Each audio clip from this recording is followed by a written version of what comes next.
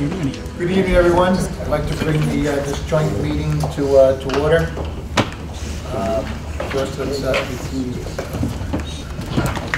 First, let's start off by electing the chair. I'll call the meeting of the school committee to order.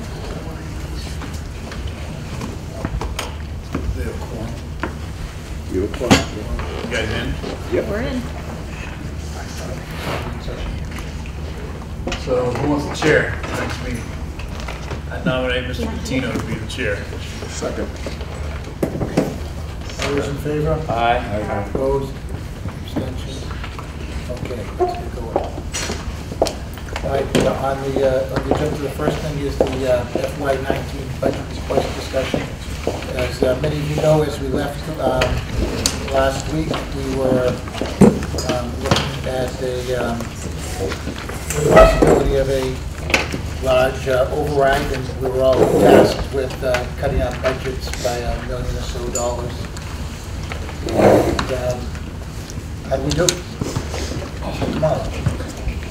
Yes, with your permission, Mr. Chair, we have Todd Hassett. He's the consultant who has been working with us as the Interim Finance Director and did the bulk of the work reviewing one of the reports that I'll be sharing with the board in terms of where we are. As the Chair said, when we last met, we had a $2.6 million budget gap. There was some discussion amongst the Board of Selectmen and suggestions that we go back, review our budgets, and identify cuts. There was a number that was put out there. I think it was 1.5 million. And this is where we are now since that conversation. To help you along, there's a handout that we've put forth. There's a sheet right in front. The first sheet does explain the changes that we've okayed. And then right behind, on page 2, is the tax increase summary. You'll notice we have adjusted the format that we use for depicting this information. I'll have to explain how and why. The reason basically being we want to comply with the DOR formula. And then followed by that is a detailed explanation of our debt exclusions. And why we included this is because they are the primary driver behind the big change in our budget excess levy or budget levy calculation. And then followed by that is a history of the town's debt exclusions related to our maximum allowable levy as well as the unused levy capacity going back to 2009. And then we have the summary budget sheet. We are familiar with this format. This is the format that we have used. However, I think going forward, I may be proposing that we rearrange this spreadsheet with the idea of first categorizing the revenues and then detailing the expenses. And I think we all understand why. And then I included the detailed departmental budgets, identifying the reductions that we have accomplished or identified since the board's last meeting. And thus, going back to the beginning of the handout, here's what has changed in terms of our revenue sources, as well as expenditures.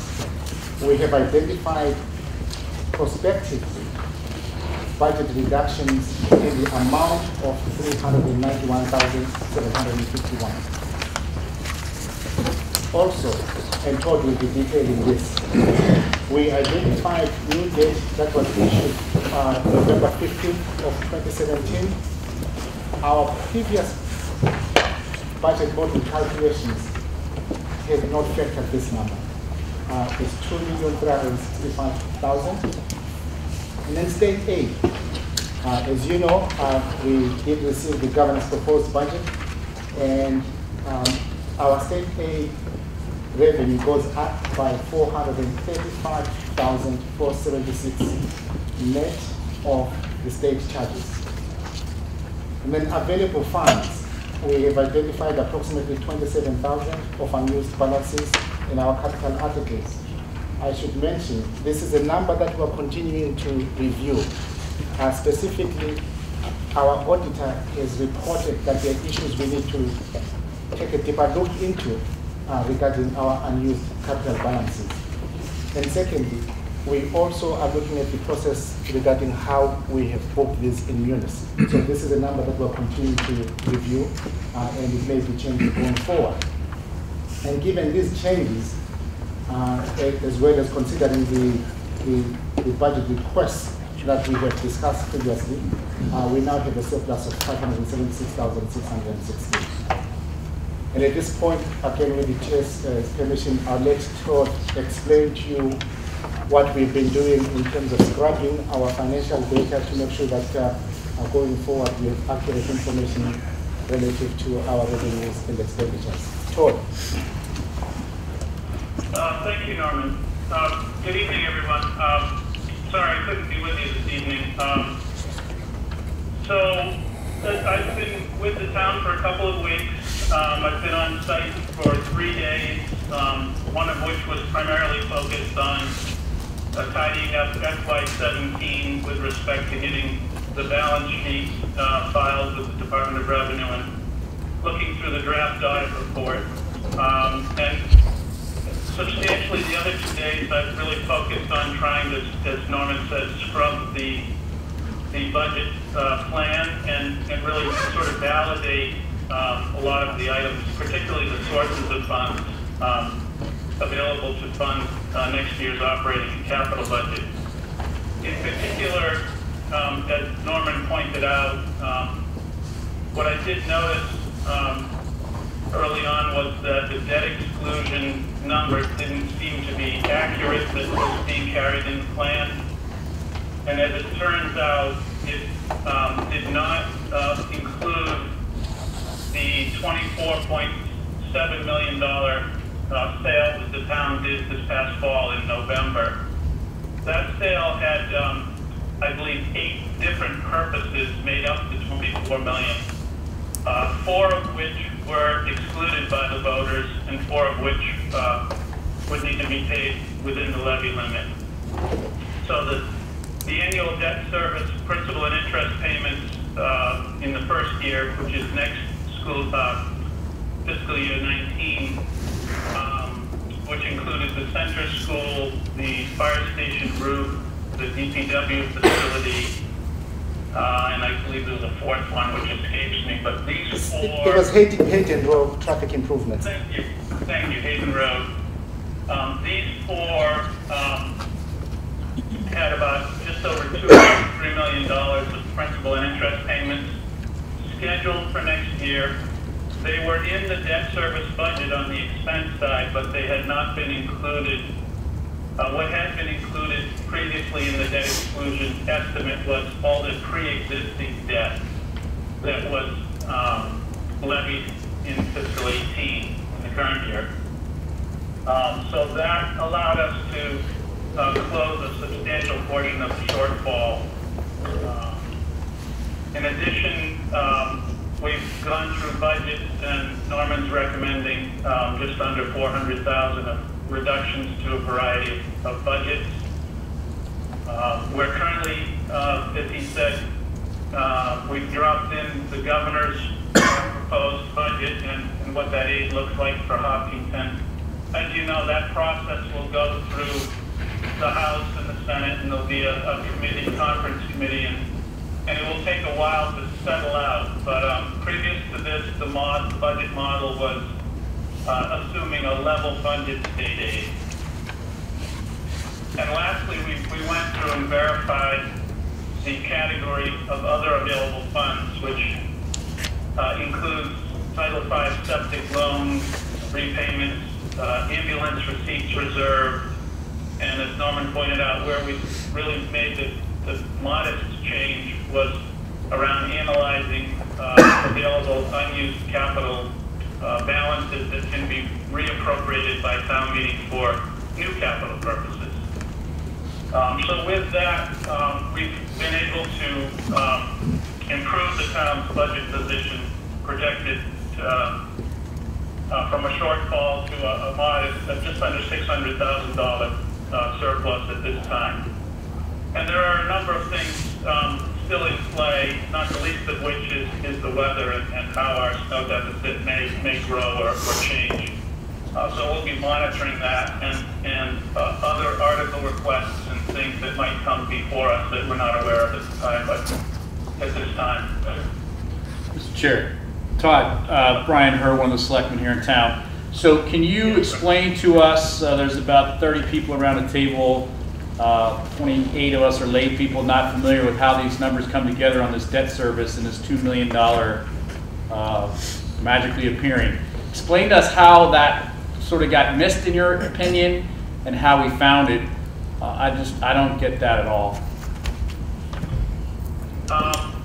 Well, I'll do my best, Brian. I think we had input from the Treasurer's Office and maybe with the help of the town's financial advisory firm to confirm all of the total debt service requirements for next year, which exceed $12 million, which includes our water and sewer obligations. But the general obligations to be funded through the general fund were just over $9 million, as I recall. And that was fully and properly budgeted. It looked like in the budget model, there was, you've probably seen it, it's a large workbook. It looked like that there was a pre-existing worksheet that had been populated with totals of the debt exclusion, the principal and interest by fiscal year going forward, and that particular file had never been updated to reflect the issuance of new debt in November. So I'm not sure exactly who or where or why there was a disconnect, but clearly I went through every issue and validated, it's about a page and a half of details just to make sure that this was correct, and it became clear that the file was pre-existing probably from last year's model and had not been updated for these 4 items that were part of the fall issuance. That makes sense. Yes, it does. I think, in fact, I think the last entries on that workbook may have been around August of 2017. Sure. And we've had some personnel changes as part of this process. Yes. When did that take place? I remember Chris's last day in the office, 21st of December. Technically or Yeah, actually? Yeah.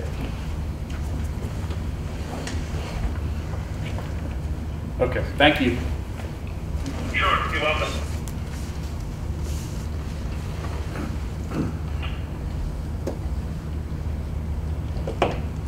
Any other questions for Todd? Todd is only going to be with us for the next 12 minutes. He has another engagement at 6:30. So, Todd, this is John Catino, the chair. So the actual money that the town owes has not changed. We just, some stuff is just pushed off. Yes, so the amount that the town owes that was in the budget, earlier budget models, has not changed, that's correct. But there were certain components within that the voters had agreed via a ballot to pay additional taxes on, via a debt exclusion. And as I say, the 8 items that were part of the multi-purpose loan from November, 4 of those, as it turned out, and I did confirm this with the town clerk's office, 4 of them were approved by the voters, and 4 of them, were within our levy limit. So it was that piece that had been missed, if you will, or not included in the levy limit source of funds calculation. That part had never been updated. through and update it for fiscal 2020 forward.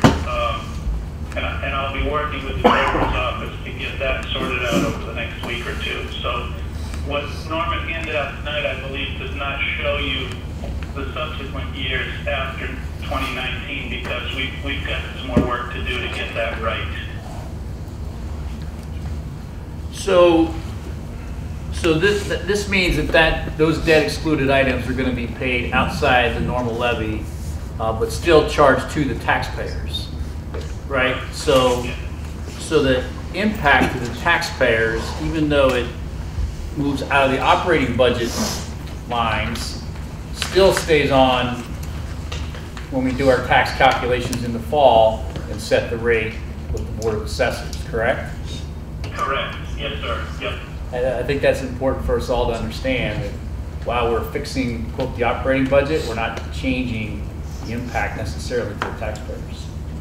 Yeah, and I gotta say, I'm looking at this, and this is one of those bittersweet things. You come in here and you see a number, and it looks like, all right, we don't have to have any type of an override. That's step one.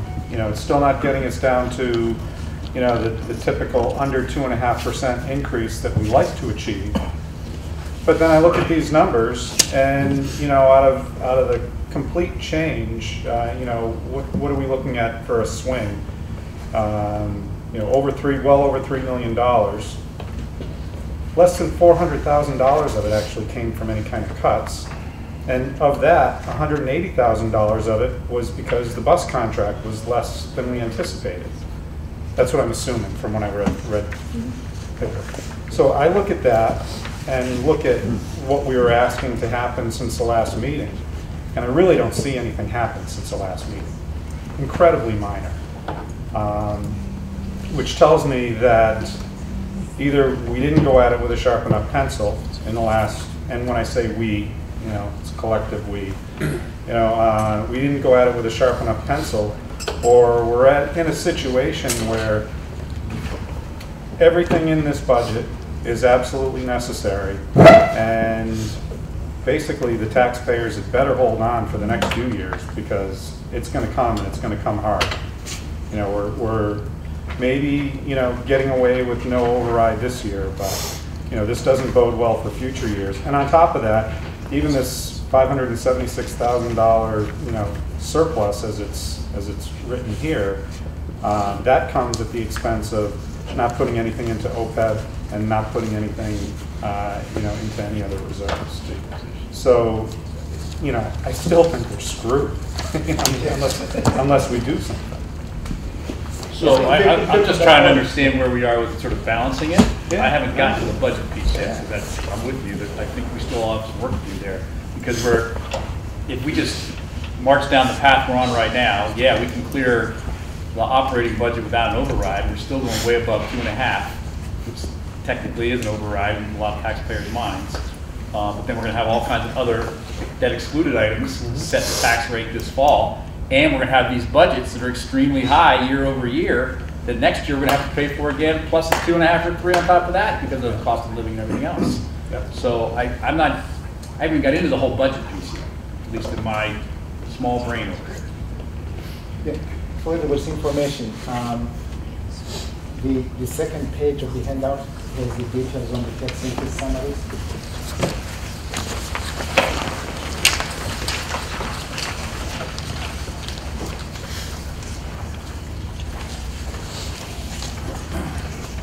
And again, what we tried to do was to show the information depicting the changes from FY 2018 to FY 19. And also at the bottom, we tried to extrapolate and identify what the impact would be on the average value of home here in Hopkinton compared to 571,000.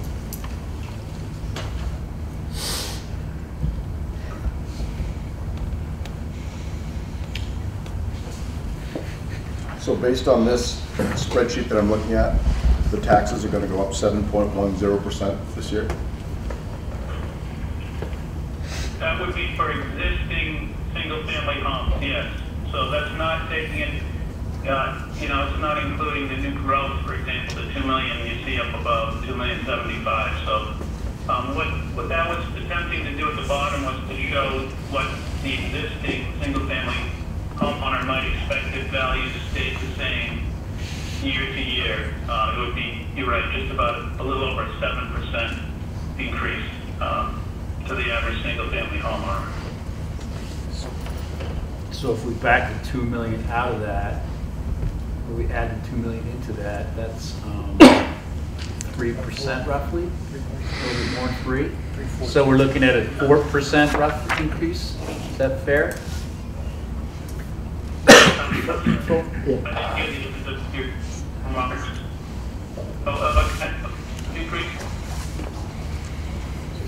Brian, in fact, I was going to ask, are you asking, are you referring to the increase from 2018 to 2019 in the levy limit, or the overall tax? The overall tax impact to the taxpayers, throw new growth into it, which is really a $2 million savings to the current taxpayer, right? So that takes that 7% down to about 4%. No. Go ahead, Mike. I think there was a confusing statement in there when you're talking about not including the new growth, but I think the 7% impact takes into account the $2 million in new growth. So there is no decrease. So it's not. It would be the overall tax impact with all the debt exclusions and assuming the new growth. It will be 7 points. That's net of new growth. Yes. I think that was a little confusing. Yeah. Okay. Thank you.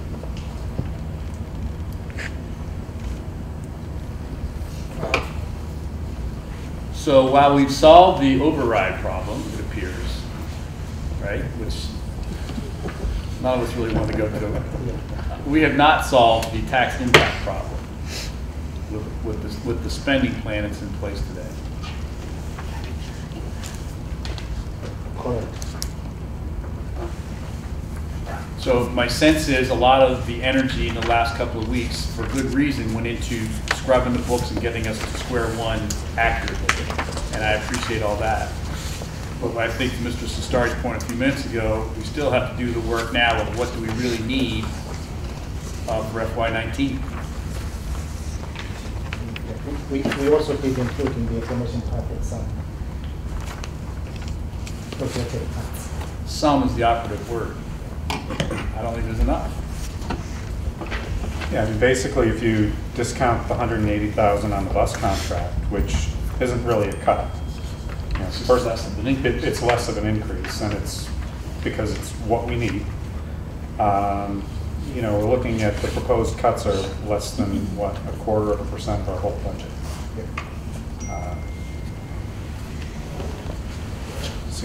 Seems like we should be able to do better than that.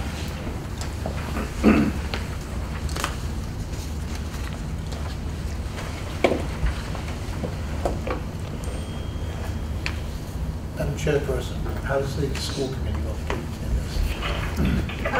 Well, you know, you already noted that we submitted our new number, which reflects the savings that we were able to negotiate in our bus contract, obviously. And I think as we discussed last time, you know, we've already been through a couple of rounds of reductions, and absolutely, if that's the message, and you all have done the same thing, we all need to go back, then we'll go back. We sort of held tight at that point, waiting for the updated numbers. You know, so our meeting was in between our last joint meeting and tonight. You know, the other thing that we talked a little bit about and certainly can do, although it wouldn't necessarily come straight out of our budget, we can certainly look at some of our capital items and whether we can defer some of those and take some money out of pay-as-you-go, which could put money back into the operating budget for the town. You know, that's probably the next thing we would look at before we would start to talk about a reduction in teachers or programs, because that part of our budget is already, we have already reduced that throughout the course of our own process to the point where this is a comfort level. But again, we understand that we're all in this together, and if that's where you have to go after the capital articles, then that's going to be a very difficult conversation. But certainly going to have it. I don't know if you have anything to add to that, Dr. O'Connor. It's, you know, we really all have to come back and prioritize because, you know, to go to the taxpayers and tell them that we're going up 7.1% for the next year it's unacceptable. Even though, you know, we have, yes, we do have a new DPW facility, we have a new library, we have all this new, and a new school and all this new stuff. You know, it means that we have to cut in other places. You know, the same thing happens to us all with our own home budgets. It's the same thing, you know, when we get something new, something has to go. We've got to do something. You know, I really thought that we were going to, you know, that this was, you know, this is really just shifting money. You know, that's why I asked that question. We still owe it. As a town, we still owe that money. And it just means we're doing what the federal government does and the state government does. So we're just pushing it down. You know, the federal government gets to print out more money. We just pushed it out 20 years. And so we're doing the exact same thing. You know, we have to live within our means, even though we have all this new fun stuff, and maybe it means that we can't buy all new furniture for it. Maybe, like, you know, I remember buying my new house 20 years ago here in Hopkinton. We had 2 rooms with no furniture in it for about 5 or 6 years. You know, we have to look at stuff like that and know that we can't have everything. We just can't have everything. You know, we've got to go back and cut. You know, and you know, this seems like what happened last year when I felt terrible that I said to everybody, look, we can't go over 3%. And we tried meeting, and we met with, you know, we all met and said we're going to keep our budgets low. We had meeting after meeting. And then at the last minute, all of our budgets exploded from 2.5%, 3% to 6%, 7%, 7.5%. We got to do better. We just got to do better. We you know, we were elected to watch this budget as if it was our own, and it is our own. It's all our own money. You know, we hear stuff all the time about CPC money and all that stuff, like it's free money. No, if you look on your tax bill, it's a lie right on all the tax bills. All of this stuff. We have to watch out for them for all this. This is 7.1. I know I'm going on, but 7.1 is just scary to look at. Well, I think that you know, through this, I'm just going to call it an exercise, for lack of a better term, the process. I think we need to focus. We need to look at all of the different articles, capital articles, but I think we need to look at the operational budgets, because all those other articles are voted on at town meeting, and we don't know if they're going to pass or not. So, you know, you can propose things out of those, and they may fail anyway, even if you don't propose them. This is what we have direct control over in terms of affecting taxes, is what we're presenting to the townspeople. It's rare that at town meeting they're going to look at the operational budgets and start picking things out to, you know, cut a little bit here, cut a little bit there, so that 7.1% goes down to whatever. But everything else is fully in their hands. So I think we need to look at the operational budgets. I think we also need to look at everything else, you know, the capital requests as well. And we need to, you know, try to cut as much as we can. Well, town meeting is not the place, certainly, to start picking some budgets that should be happening by us. And the last thing we want to do is for this board to impose cuts. It's always better for the individual departments to come to their decisions on their own. You know, and also, as I think Mr. Starry said, it's a scary thought to think that next year, whatever we end up with this year, that's going to be sort of the baseline starting point, building on for the following year. And, you know, across the board, all the budget increases were way higher than any of us anticipated. Even in October and December, we were doing some of the budgeting. So I know a lot of the focus is directed towards the school committee, and rightly so, because that is the lion's share of the budget, but it's not the only part, and understandably, you know, turn first to school committee because it's the biggest one, but we're all, you know, Norman always talks about one Hopkinton.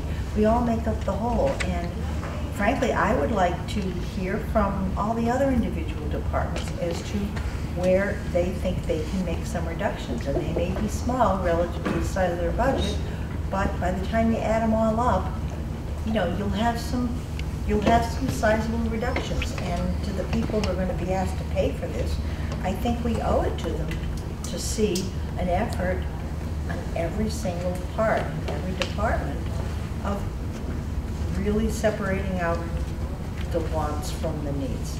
So I'd like to hear from everybody who's got a part of this budget, not just the school committee. Mr. Kamal, so in the last week or two, when did we last meet? Was this a week ago or 2 weeks ago? My sense is, and tell me if I'm wrong, my sense is you kind of told the department heads, hang out, let me figure that out, let's scrub the sheets, let's make sure we got everything sorted out and accurate first before we go do what Mrs. Wright just described. Is that a fair statement?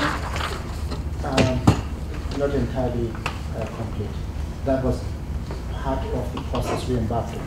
The other part was we actually met as a group and went through the individual projects and identified some projected cuts, and we have included the projected cuts in the information we shared with you tonight. So if we have done that, and that's in these numbers here, and I hate to use the bearer of bad news, but we need to do that again, because there's not enough. And Mr. Starry's point, I think to everyone else's point, and we need to find more. So if we found, what's the number, $400 and some $1,000 all in, and 180, that was the bus contract, 435, no, 391. Found 391,000, 180 of that was the bus. So okay, there's 200 grand. We found 200 grand out of 80 million. It was the other way around. It was 270 on the time side, and we also identified some alternatives that we could fund differently. That number does not reflect the 180. Okay, so there's another 180 on top of that. Okay, fair enough. All right. I mean, I still think we're rough math. We're still 2%, $1.2 million off, right? Is that rough math on the levy? About 60 million. What's the total levy right now? So, yeah, 7.1 million. That's the total increase. Right. What's the total levy? Is it? What are we taxing on an annual basis? Is it like 60 or $70 million? Yeah. If I could jump in, this year's levy was just under 63 million. Okay, so 630K is the point. Yep. So 2 points is $1.2 million. $1.2 million is 2 points. 2 points goes from 7% to 5%. Now we're back in that inside the excess levy world, including what's going to be picked up in the fall with debt exclusions. You know what I'm saying? So that would be my target if I had to pick a number, and this is right, that we would want to go around the table and try and find, is $1.2 million. At least $1.2 million. At least. The good thing about doing budgets earlier in the year, in advance of town meeting, is we have more time to do these things and go through the machinations, you know. We're doing this on May 3rd like we used to years past, the night before or the night of. It forces a little bit more decision making, but I think with additional time comes a slower process to get to the real number.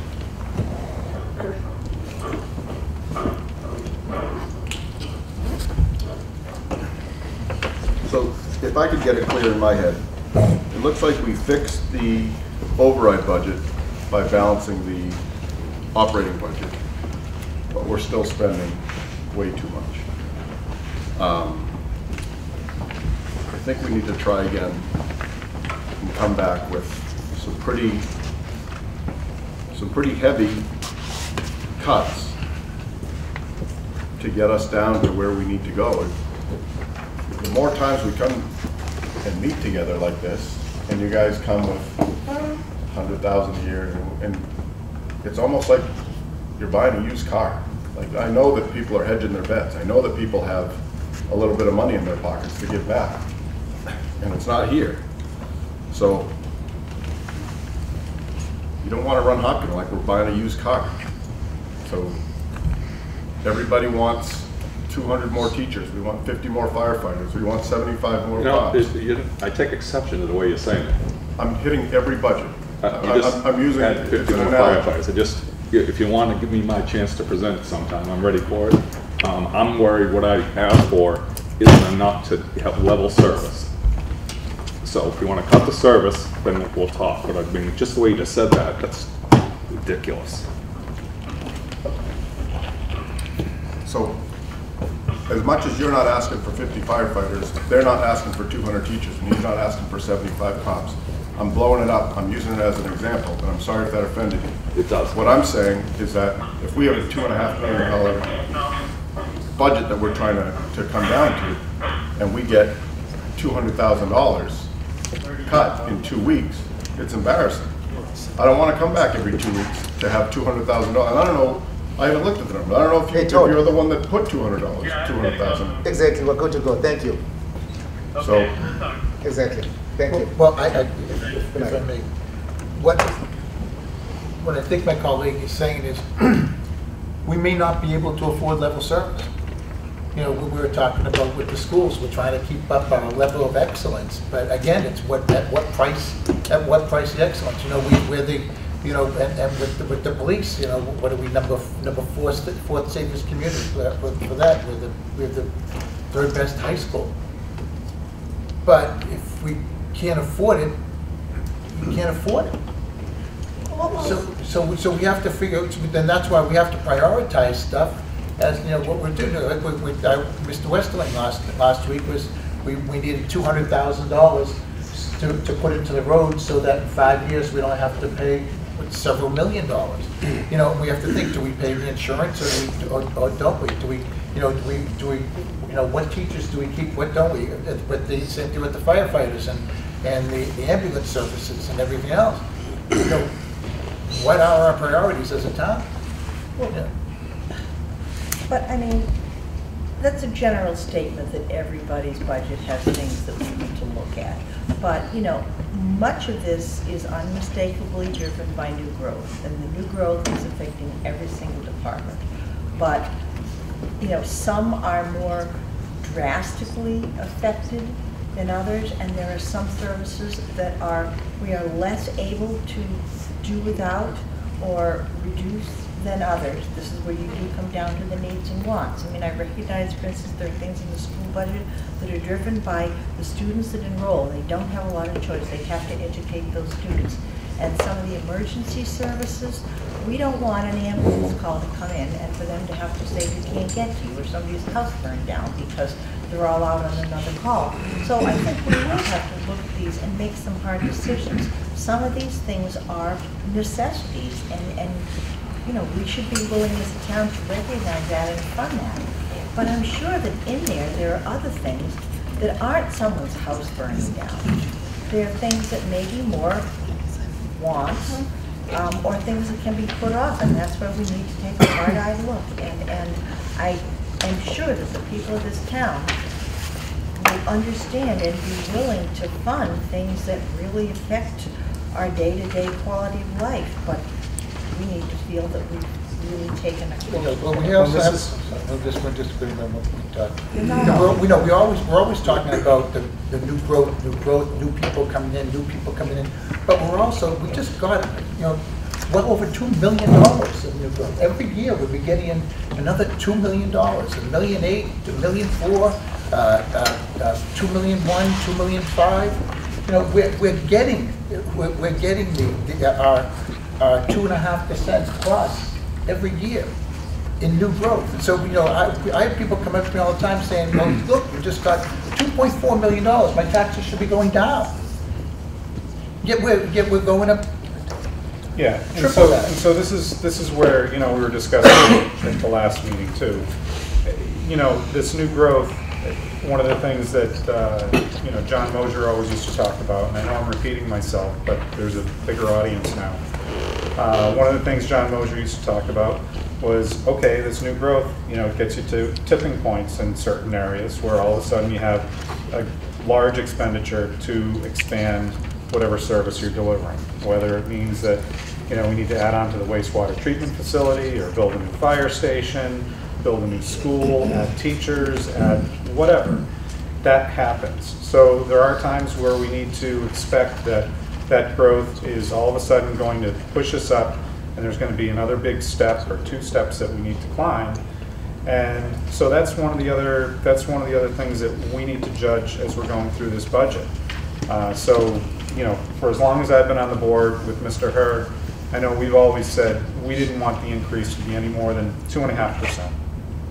And, you know, through a lot of hard work with the schools and Mr. Kamalo and the staff, we've been able to achieve that for the last 8 years anyway. And we always had that excess levy capacity growing, and growing. And we've lopped that off a couple of times so that we would have more transparency to the taxpayers. Now we're at a point where we need to judge and we need to say, okay, is this, you know, pretty much a one-time jump because of the population growth? And, you know, next year, are we going to be able to get back to 2.5% and maintain that? Or is this something that's going to be recurring?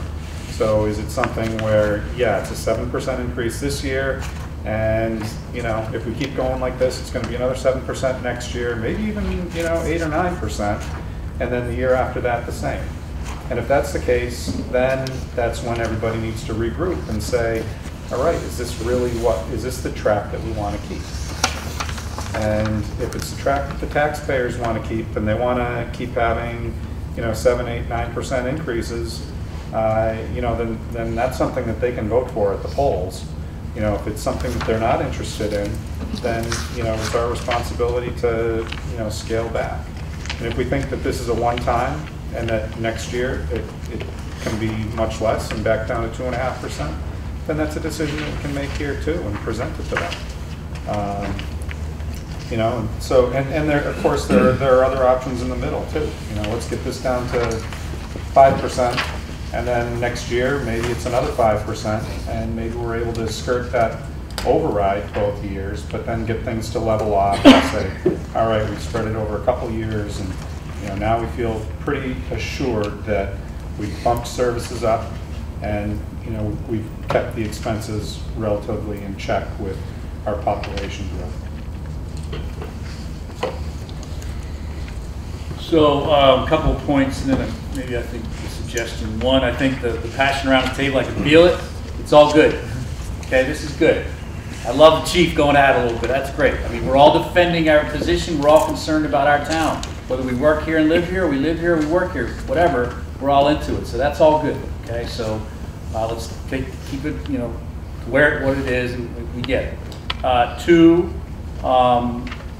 you know, I feel very strongly that 5% should be our target tax impact, all in. So that's that 1.2 number.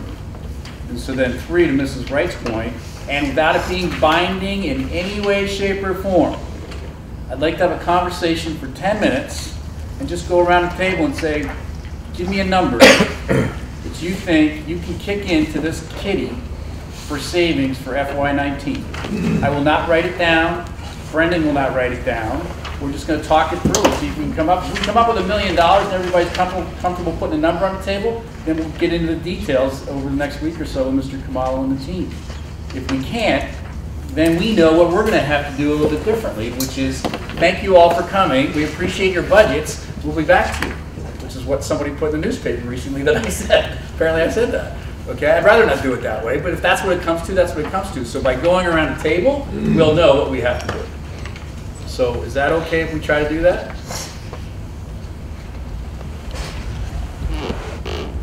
If I may, we are always very deliberate and thoughtful in terms of how we get to these numbers. At least I let people speak for themselves, but from my perspective, I think we hear your sentiment, we hear your position. I would like us to be thoughtful in terms of how we get to that number. I think everybody sitting around the table has a number in their head that they know they can live with or without this year or for next year if they have to get there. I think the chief knows what he's willing to be able to do, right? And he wasn't 50 firefighters, by the way. I gotta respectfully disagree with you from one point is, and I said it to Norman last week when we started some of these exercises, I said, I don't know if I can come in with what I propose, and I don't even think it's level service. Okay, That's literal, so when I'm sitting here saying, here, take some money, what am I gambling away? You guys can decide too. I mean, I don't know what I'm even gambling away.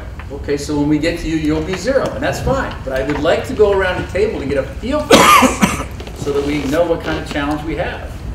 If everybody agrees at 5%, I mean, that's just my number. Is that a reasonable target, at least to start talking about? Sorry?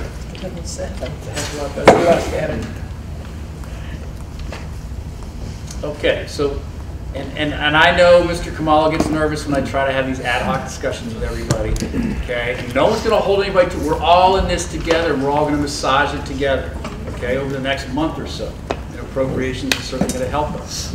But we gotta get the ball rolling. We're gonna have another meeting 2 weeks from now, and we're all gonna be sitting around the table looking at each other again, saying, okay, what are we gonna do? Well, we gotta start somewhere, right? Yep.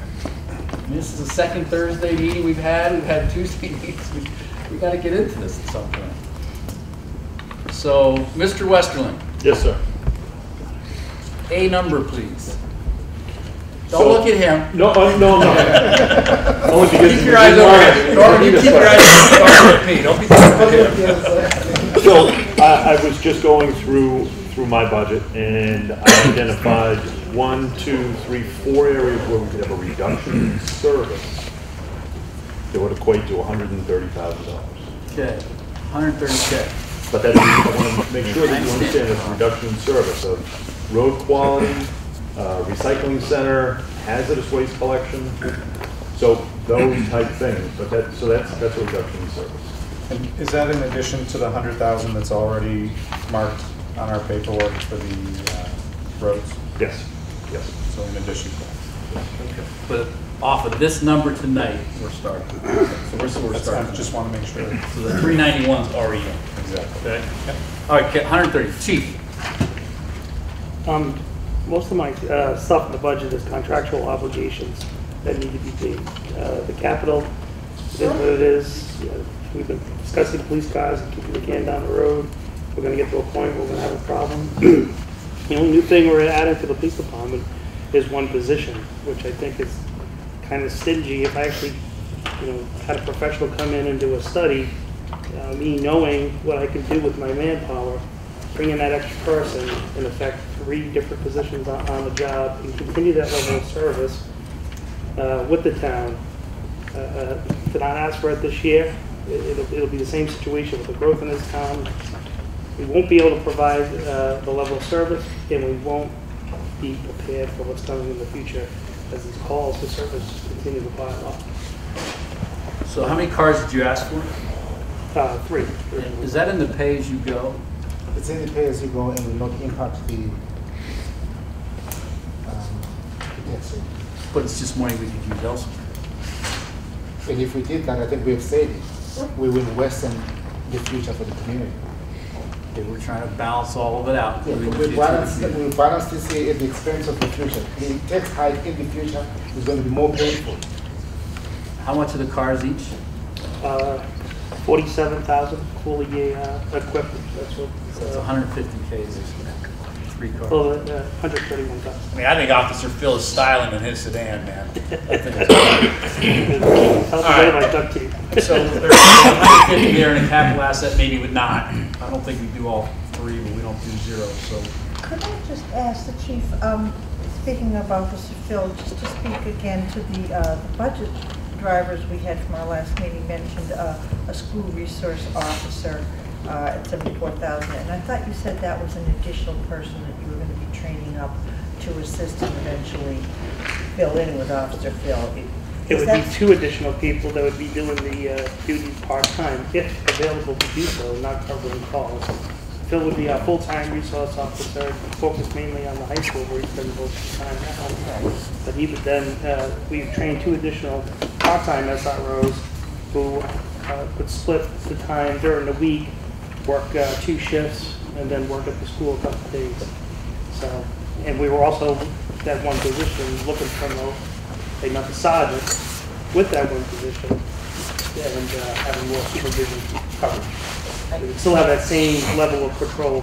I'm not questioning its importance, it's Yeah. just when we're looking at things that are adding staff, But I'm not, as opposed to looking at, it's not you know. what it appears to be where it's just adding a new SRO, because if that was the case, then that wouldn't be the goal. We're doing the best we can with one position to be prepared for the future. Mr. Chair, are we talking capital as well? When you're We're talking about- pay-as-you-go capital. So are sidewalks and pay-as-you-go capital? Mr. Brown? We cut sidewalks last year. Again, for me, I think in my position here is discussing pay-as-you-go capital affects our funding. That's more on do we have the revenue to do this versus how do you manage the expense. But hold that for right now. Let's just get around the table and see what kind of number we come up with, folks. Again, we got to figure out where we are here. Okay, so Chief, in my head anyway, I put you down for 50 grand. Okay, just FYI. So much for what you said. That's 50 But grand but of it's not written down capital, anything. Huh? That's 50 grand of capital, That's correct? 50 Not grand operating pay-as-you-go budget. car, Yeah, right? but you want 1.2 million down off the operating budget. Well, I just want to get a number here, and then we're going to figure out how we're going to do that. Chief Slammer. So you're at 0? So I said it to you in the selectmen's meeting, the deputy's car is $46,000, and if I was picking something that wasn't gonna cripple our service right now, that's what I would say.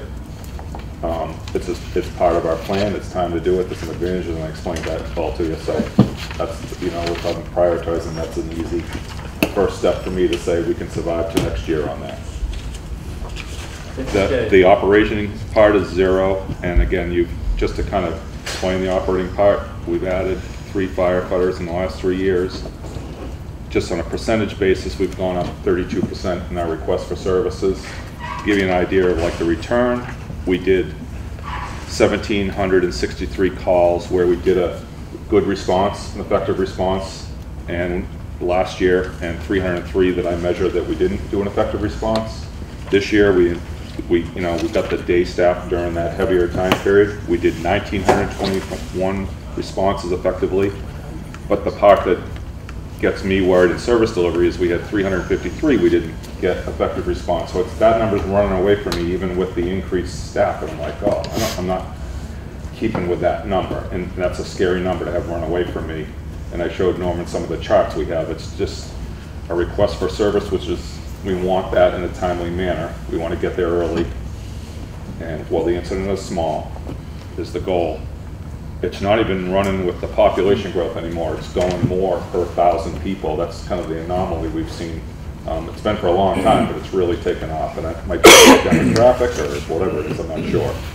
So I'm just trying to give you a feel for why the 4 additional personnel will help with that number and take on any new capacity, but I don't know whether that number Is will the run deputy away. chief's car safe? I'm sorry, Is yes, the deputy's car safe? it's safe. Okay. Josh? $5,326. Okay, I'll put you down for $5,327. I'll find it. Don't you want to get this? Dave? Again, kind of mirroring John Westfall's, you know, I'm to have a reduction in an architectural and engineering line item I have, where we use that to bring on professionals to give us realistic numbers when we're looking at capital projects. Don't worry, we're not gonna have any of those. We're not going to have any more capital projects. You know, it's a reduction of service, but, you know, I could reduce it by 50%. It's $25,000. How much? 25 grand. Took you a while to get to that 25. Well, Thank you. it provides a valuable service to the department. So. I hear you. As long as nobody asks me to give them an estimate for any projects, that'll be good. Okay.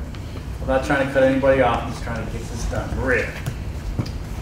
I'm gonna say 7,500 that I'll take out of employee training.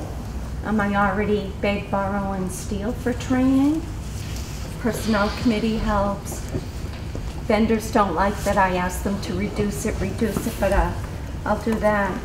I would have had even under funded budget because we did realize the salary savings, but we've needed some serious medical consultative services this year. We've had kind of a rough year. And we realize, you know, that there's a lot of risk associated with that, so that's why my budget increased slightly. Okay, thank you. Mike? Just based on what we've expended so far through FY18 through January, we're at around 40% of my expense budget. I could put in another 5,000, so that would be a total of 10 that I'm reducing it by. I've already got 5 in there. Okay. Jay? So the dilemma we face as a department is that we run a lot of our programs at center school, and we're not really sure what's going to happen with center school both at the end of this school year and then going forward. And right now in the summer we run our camps, one of our camps there, and then we have basketball in that gym pretty much year round. So you see a line item in our budget for $50,000 that we earmarked towards maintaining that facility for the next year, but that's a subjective type of thing, and it's up for debate. I'm also in a position where I have an elected commission that I report to, so anything that I'm going to talk about, I can't commit to until it's voted on by that commission. Okay. But that's the number that's in there that is open for debate. I'm sorry, what was it? How much is that number? 50. 50 grand? Yeah, that would definitely have to be some Parks and Rec that have to weigh in on as elected. Okay. The programs you're doing at center school now, is there anything you can't do at the new school? Well, the new school doesn't open until September, correct? You know, and I realize we're talking about police and fire and stuff, and I'm talking about basketball, and it sounds ridiculous.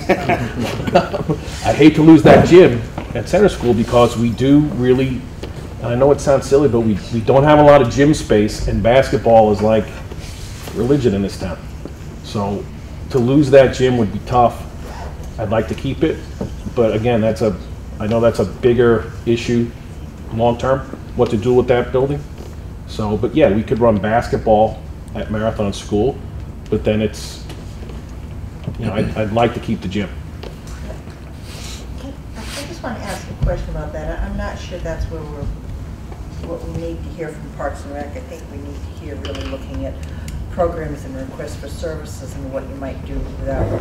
The 50,000 that I know about for center school is something that both Parks and Rec and the center school committee and the town manager agree. We cannot leave a building vacant, unattended, uncared for, and not have it deteriorate. And there's going to have to be some amount of facilities maintenance just to maintain that building until we find a second use for it. And that's not really a program or something that's negotiable. It's more a town need to maintain that facility. Is that what you were looking at? Because I was expecting to see out of your entire budget there could be something in the Parks and Rec offerings that you could scale back. Outside of the 50. Well, I think it's kind of understood from all the discussions around center school, you can't just lock that building and leave it alone. It's going to cost the town. Correct. But not Parks and Rec, but the town something sure, to take care of. sure. So I know that the town has also budgeted to maintain that facility. Are we talking two separate 50,000 then? They have a budgeted amount. We have an additional amount on top of that because the honest truth is we don't know exactly what it's going to cost to maintain that building next year. So the 50 you're talking about is not the 50 we're looking at to make sure the building is standing. This is a separate amount. It's an additional amount. In fact, we're coming back to the board with a very detailed explanation regarding how much it is going to cost on the town side to assume responsibility for center school. Our placeholder number was 50,000. Based on much more detailed conversations between Dave and him, that number is higher than 50,000. What Mr. Gruff is talking about right now is a different center school number. I mean, different. It's additional. It's additional to what the town is committing to. Yes. So if my commission were to vote to eliminate that, that's a significant portion of our operating budget. Okay. Connor.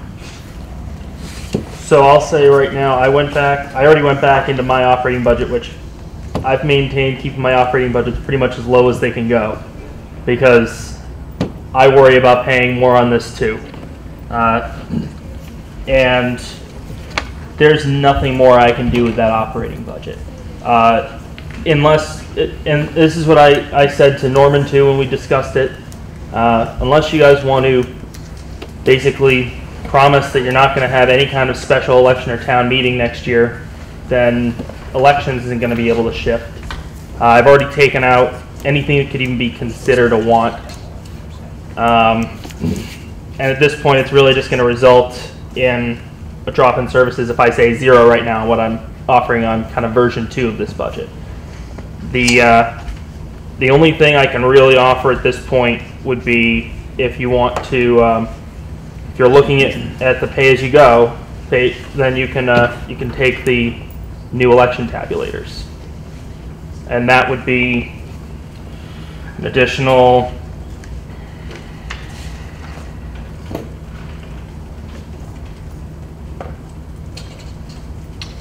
$28,750. I'd say that trying to use any of the capital, even the pay-as-you-go, to fund operation expenses is short-sighted. Of all the people I've talked to at this table, they've put a lot of planning in trying to make these cuts that they already have made. We're already dropping services pretty much just to get to this point. And we're not at a point anymore, I won't speak for everyone, I'll say for me, I'm not comfortable making any further cuts to operating expenses. That's the responsibility of the selectmen to tell us what the priorities of the town are. So we give you a budget based on what we think needs to be done. The selectmen need to decide if that's what they think the town needs right now. That's why we put you in this position. That's why we put you in the hot seat. So hopefully you'll take a look at it. What you're saying is you think that at the end, if we don't meet the target, we should just arbitrarily, without knowing your department or any other department? I don't think arbitrarily. Just go and make cuts. I think that you need to be able to discuss it if you'd like to discuss it with us further. I'm willing to talk to you about every single line item and tell you why I need it. We don't really have enough time to do that right now, but it's really, if we're talking about programs and services that we want to cut, then you guys need to decide what services are a high priority and which ones are lower end. Okay. All right. Thank you, Sean. What I decided to do was come in as lean as I could. I'm at 236, and in discussions with Norman and the group, I'm like Connor. I'm bare. I've got, yeah. All right, thank you. Denise. $5,000 in community program.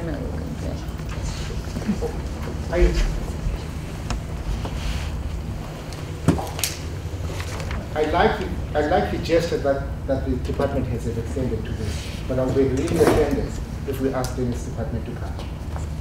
She pays for herself. She brings $100,000 a year. So I think it will be, and more so, that $100,000 comes with the responsibility for us to deliver programs under grant contracts. And that's to ask here, I'm sure she can tell you, she can come in a position to have time.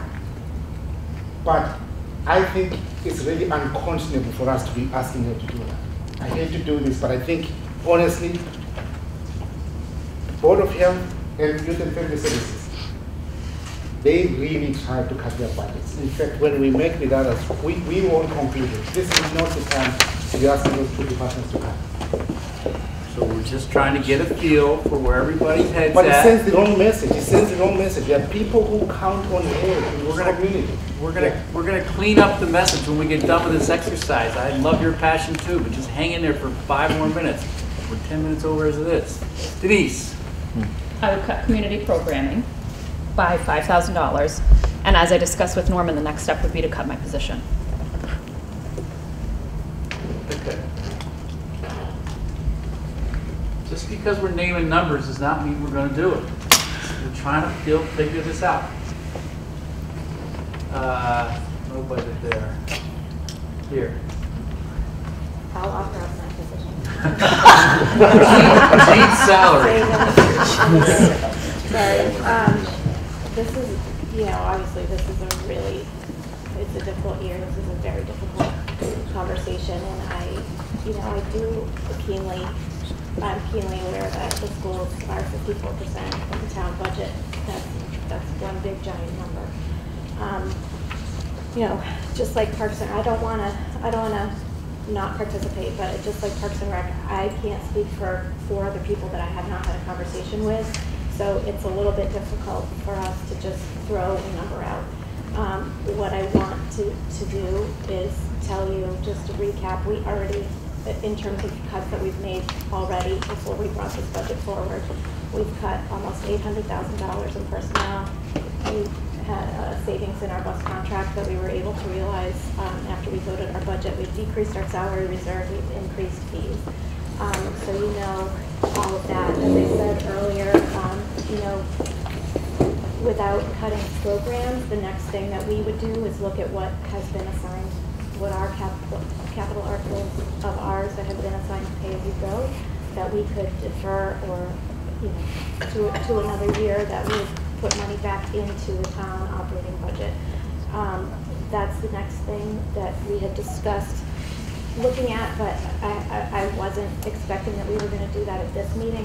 That wasn't my understanding of what the agenda was, so I didn't have that listed to me. We're not prepared to do it tonight. We have a meeting a week from tonight, and this already is on our agenda, so obviously, you know, based on the new information and whatever is the instruction at the end of this meeting, certainly we will do further work. So I don't want to disrespect the hard conversations that everybody else has had, but I can't say a number because it's not entirely. Yeah, and it's just like Jay can't really say that 50 grand is on the table either, because Jay doesn't, you know, his elected body has to make that decision as well. But what I do want to say very strongly is, you know, I know this is a very tight year for everybody, and I absolutely do not want to be in a position where we're trading firefighters and police officers for teachers. I mean, all of these services are critical, and if we didn't already know that, there's no better example than what happened a week ago today, and the tremendous response that we've had from our colleagues sitting on the other side of the table from us, keeping our kids safe and keeping the town safe, and, you know, there's no percent that's worth reducing that. All right, so the last department we haven't got to is the town manager's office. And given he was barking at me a few minutes ago, I don't think there's going to be much there either. But I must ask. The guideline is at 2%, our budget is 2%, there's nothing to cut. Okay, so you're at 0. Okay, so folks, that's 360 grand. Just talking about it. And I can't even read my own chicken scratch here, so I have no idea who said what. That's $360,000. We still have a $900,000 problem. So now what do we do?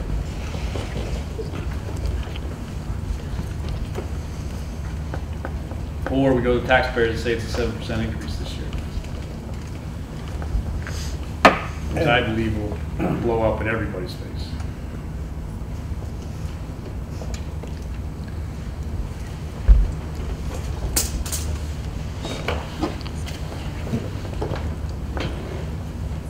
Can we do it?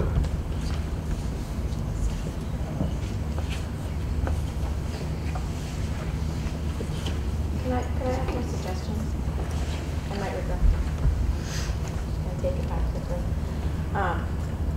that we have another meeting scheduled. I don't know if at that time, I mean, I thought Todd raised a good point about looking forward to, I don't know how realistic it is to have a little bit of a projection for the next year, 2 years to, I think, understanding whether this is a one-year problem or a problem that's going to compound itself might influence the comfort level in biting the bullet for 1 year versus jacking it up 7%, knowing that you're going to do another 7% next year. But to me, and I'm not sitting in your chairs, but to me, those are entirely different decisions. And I think I'm hearing from several people on the town side that they'd like to have the opportunity to express to you in greater detail how important what's already in their budget is. We've certainly gone through that exercise with our individual department heads already and always find that to be really illuminating. So, I mean, if it's helpful to take some time to do all of those things, having been on the charter committee, I hesitate to say this, but I don't think we have hard and fast deadlines, and perhaps given the unusual circumstance that we're in this year, we could add a week or whatever before appropriate. I don't want to complicate what appropriations has to do, but maybe we could find ourselves a little time if we need to do a little extra homework this year beyond what we typically do. So that's my thought. You're welcome to take it or reject it. Well, I think that. Well, and I think that you know, around that whole topic, and you know, whether or not this is, you know, a single blip, or if, you know, we're going up and then we're going to be staying at those levels. If we think it's a single blip, then, you know, it's something that, yeah, we need to all sit around and determine, is it something that we're willing to just swallow now? I think if it is, then I think the next step is going out to all the other capital articles and scouring those to make sure that this 7% hit stays as close to 7% as we can, so that we're not adding a lot of other things. And that's when we start looking at, you know, whatever, you know, police cars, dishwashers, and everything else that's out there, and saying, okay, can we wait another year or 2 years before we get that, depending on how big it is. But that's, yeah, so I think that is the next step. Because I think 360,000 getting up to 1.2 million is a big jump. I'm not saying it can't happen, but I'm not hearing a lot of willingness here to make it happen. Certainly, you know, there could be, you know, I would still consider them relatively arbitrary cuts, you know, because we're not in there in the day-to-day of each department to know how much one group is going to suffer over another. You know, so that's something that I'm not willing to do.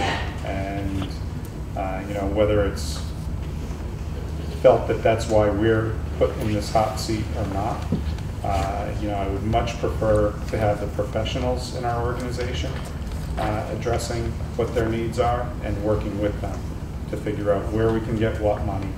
And then if it's determined that we can't get any more money, then figuring out where we can lessen the damage in other areas, and then get a longer range plan so that things are more level as we go forward.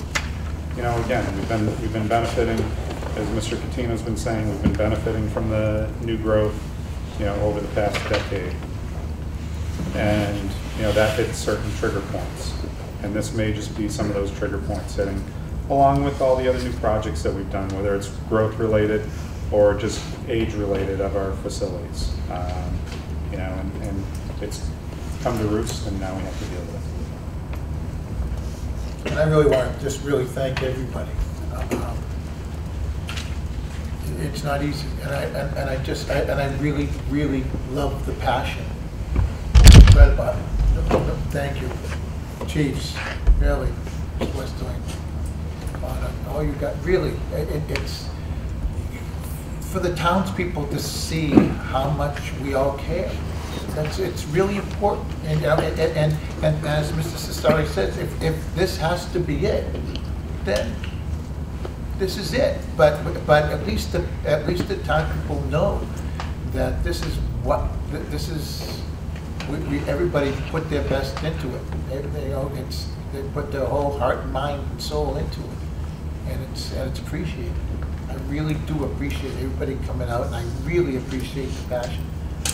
Because I'll tell you, as us up here that doing this unpaid, it's all passion.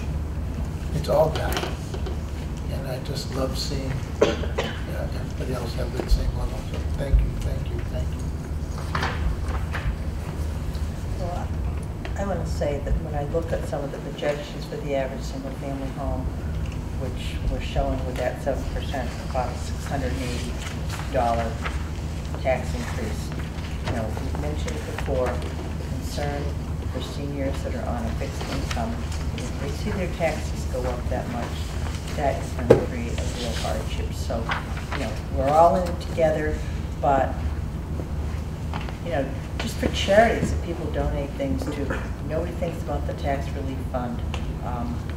I sure would hope that maybe going forward people will ask for whether it's memorial contributions or whatever be made to that kind of a fund, but we really do need to think about our seniors and people in this town who literally will not be able to afford that, and how do we help them. So let me ask one question. This Todd consultant that we had here, in 2 weeks he found $2.5 million. Is he going to be sticking around for a couple more weeks? That's the thing. He didn't find $2.5 million. He just recategorized it. Right. It wasn't found. Yes. It was just that he found out that we can push that off for 20 years. So we only owe $2 million. We only owe $20,000 or something. Continues to scrub the numbers, are you confident, or do you have any confidence that there will be some monies found that may lower the number here?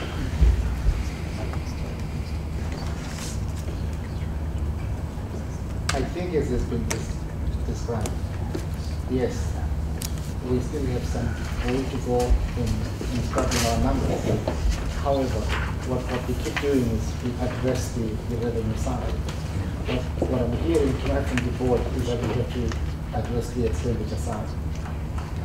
So yes, Todd can do his magic, but if the board still has questions on the expenditure side, then it won't solve the main issue for the board. Plus it costs us $1,500 a day to have them look.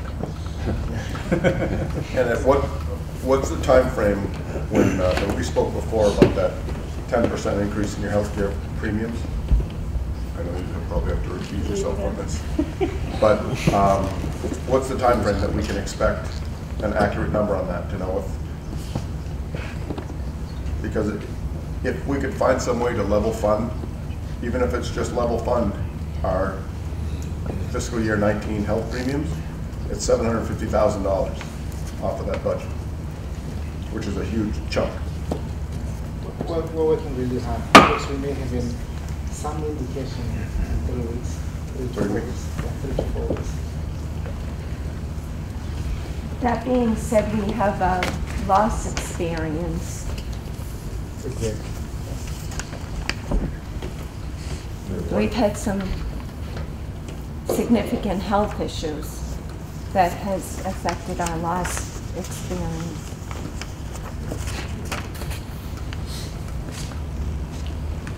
All right. So, Mr. Chair, as far as moving forward,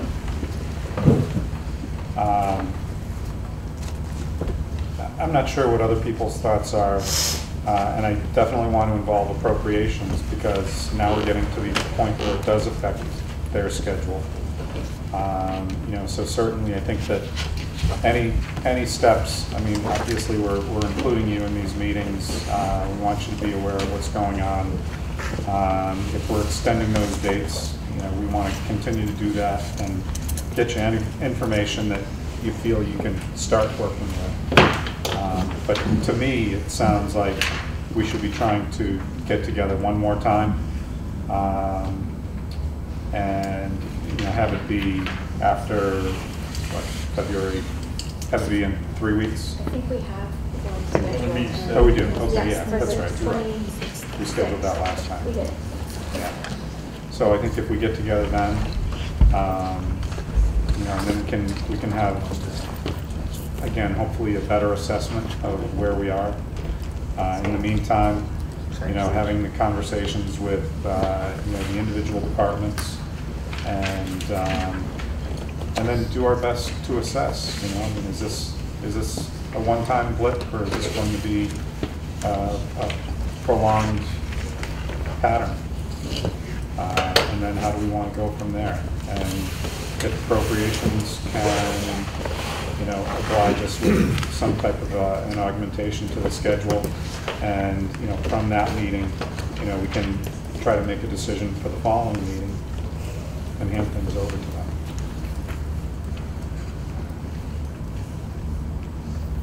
Very good. Yes.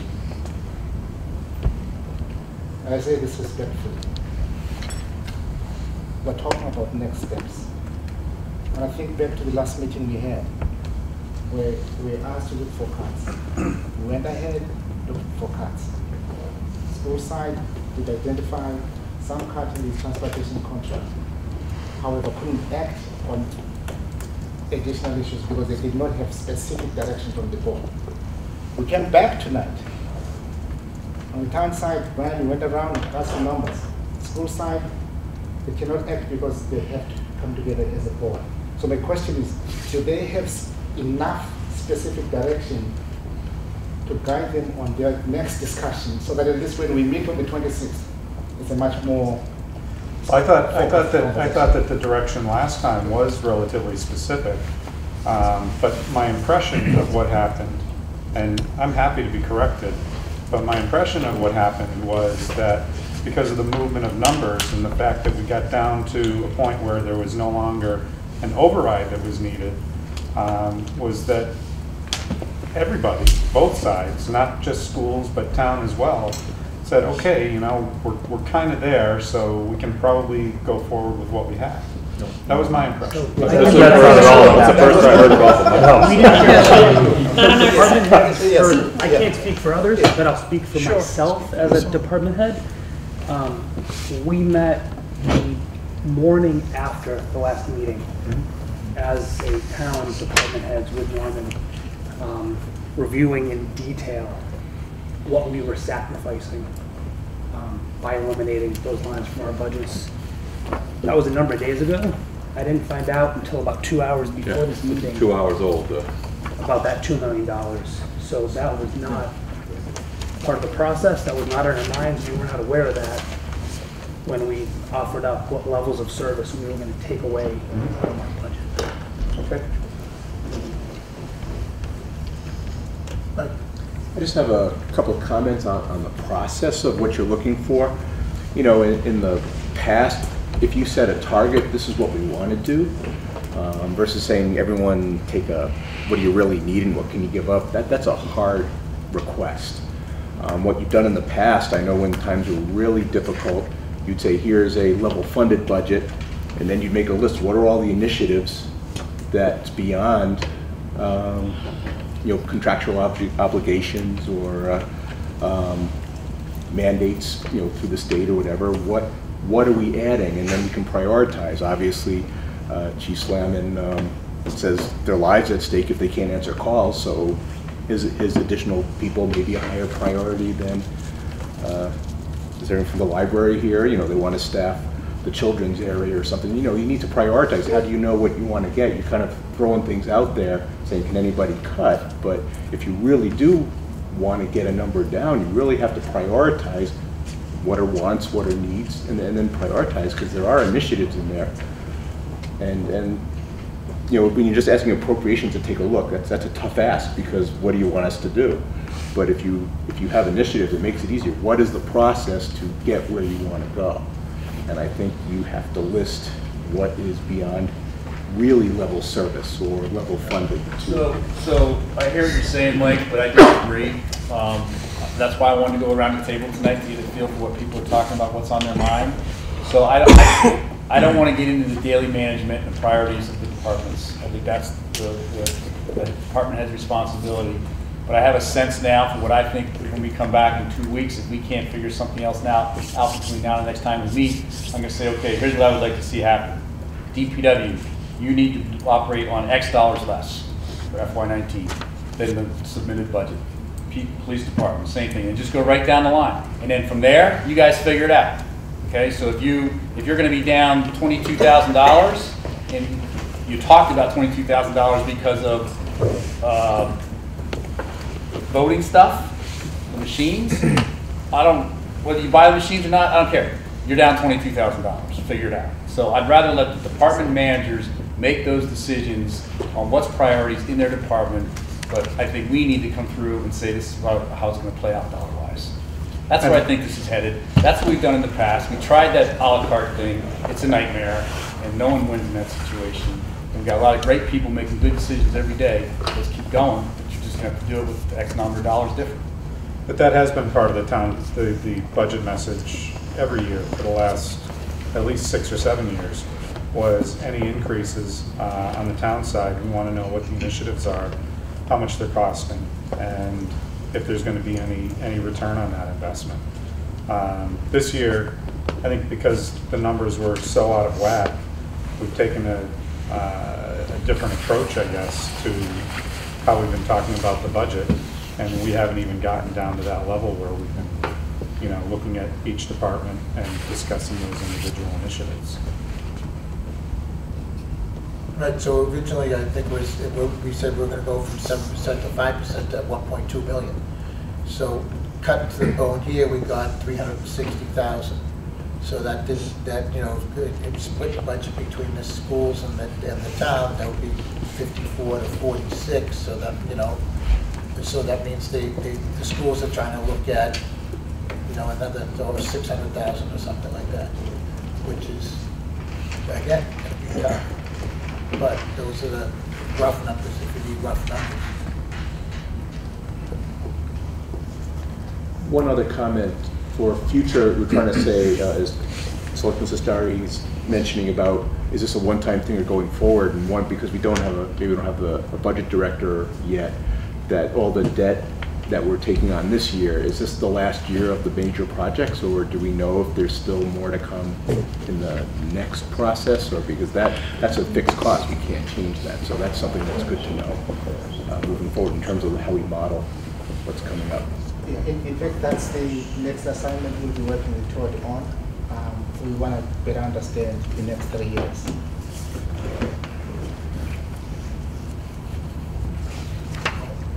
So if I could just go back to what Norma just asked, I think that my answer to your question is no, we don't. So, and if we misunderstood the last time, then that's on me, but I already gave my salary back. But, so last time I know we did have a discussion about the number, but we also had a lot of discussion about these numbers weren't firm, and so that's why we stopped where we stopped. So if we were supposed to have done more before this meeting, then again, that was, I did not clearly understand that from last meeting. So I don't want to make that mistake again. So I would like to be very clear when we leave this meeting what the request is. And if what you're saying is we need to come back with some percentage of this number and tell you if we were to do that, what that would look like. If that's an exercise that we have to go through, then that's an exercise that we have to go through. But as I said last time, that is going to basically mean that we're going to put out there that we would be reducing teachers. That creates panic. That creates people looking for other jobs. And I don't understand enough about municipal finance, and you just raised a good point, Brendan, about that's a big number for healthcare. If we then come back in 2 weeks and find out that there's been yet another savings that we can all celebrate, now we've already done some damage, and I'm quite sure that that's the exact same problem that all of you have. And teachers, school department is not unique. So that's our reticence. We don't want to threaten to cut teachers or programs or firefighters or policemen or anything if that isn't necessary and where we're gonna really go. And I know that's a very difficult dance that we're all doing. I don't think anybody wants to do that, but I at least for us, after we go through our pay-as-you-go articles, that's the next conversation that we're gonna have to have, and that's what I'm hearing on other sides of the table too. We're talking about direct service providers to the people that live in the town. And so I think the question is, I guess what John keeps saying, at what price excellence, you know, and I would maybe argue that excellence isn't even the word, but proficiency, to use an educational word, or continuity.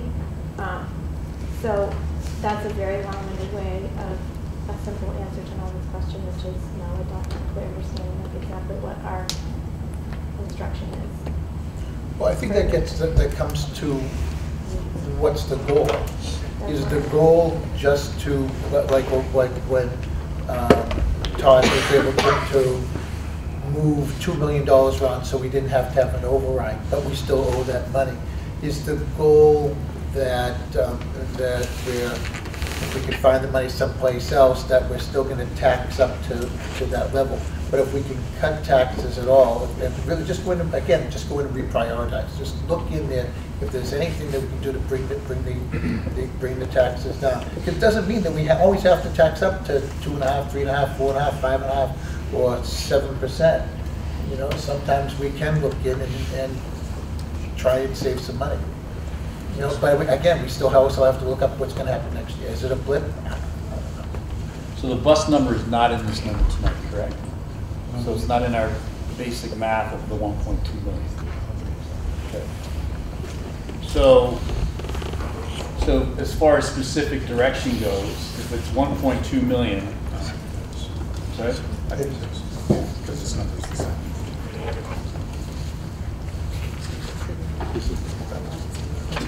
That's the same. This is the same. So the bus, 180 grand missing, or out of that. Yes, out of that number, but it's not counted. This is net of the 180. Okay, so the 180 is already out. It's not in that 391. Okay, fine. All right, so in terms of specific direction, and I think that's what everybody's kind of sitting around waiting for, is, all right, we've had this meeting twice now, and we've talked about this stuff a lot. There's lots of passion, that's all good. But I think a lot of people, our colleagues around the table, are looking for direction from the Board of Selectmen about the budget and the next steps. So one member's opinion. I would suggest that the Board of Selectmen direct the town manager's office and all those departments that report to him to extract $400,000 additional monies from the budgets as submitted. I would suggest that the Board of Selectmen request that Parks and Rec extract $25,000 from the budget submitted. I just don't know if you can go to that whole 50K. I don't know enough about what's going on there, so talk about that, but I'm just trying to put some little guidance out there. And I would suggest that the schools extract another $400,000 out of their budget, if possible, 200 of which is already the buses, so then another 400 would make 6, kind of in my head, right? Which is 50 of that $1.2 million. So those would be my suggested numbers. I don't know if that gets to $1.2 million. I think it's close. Actually, it does. No, No, it's not. it's 150 off. Because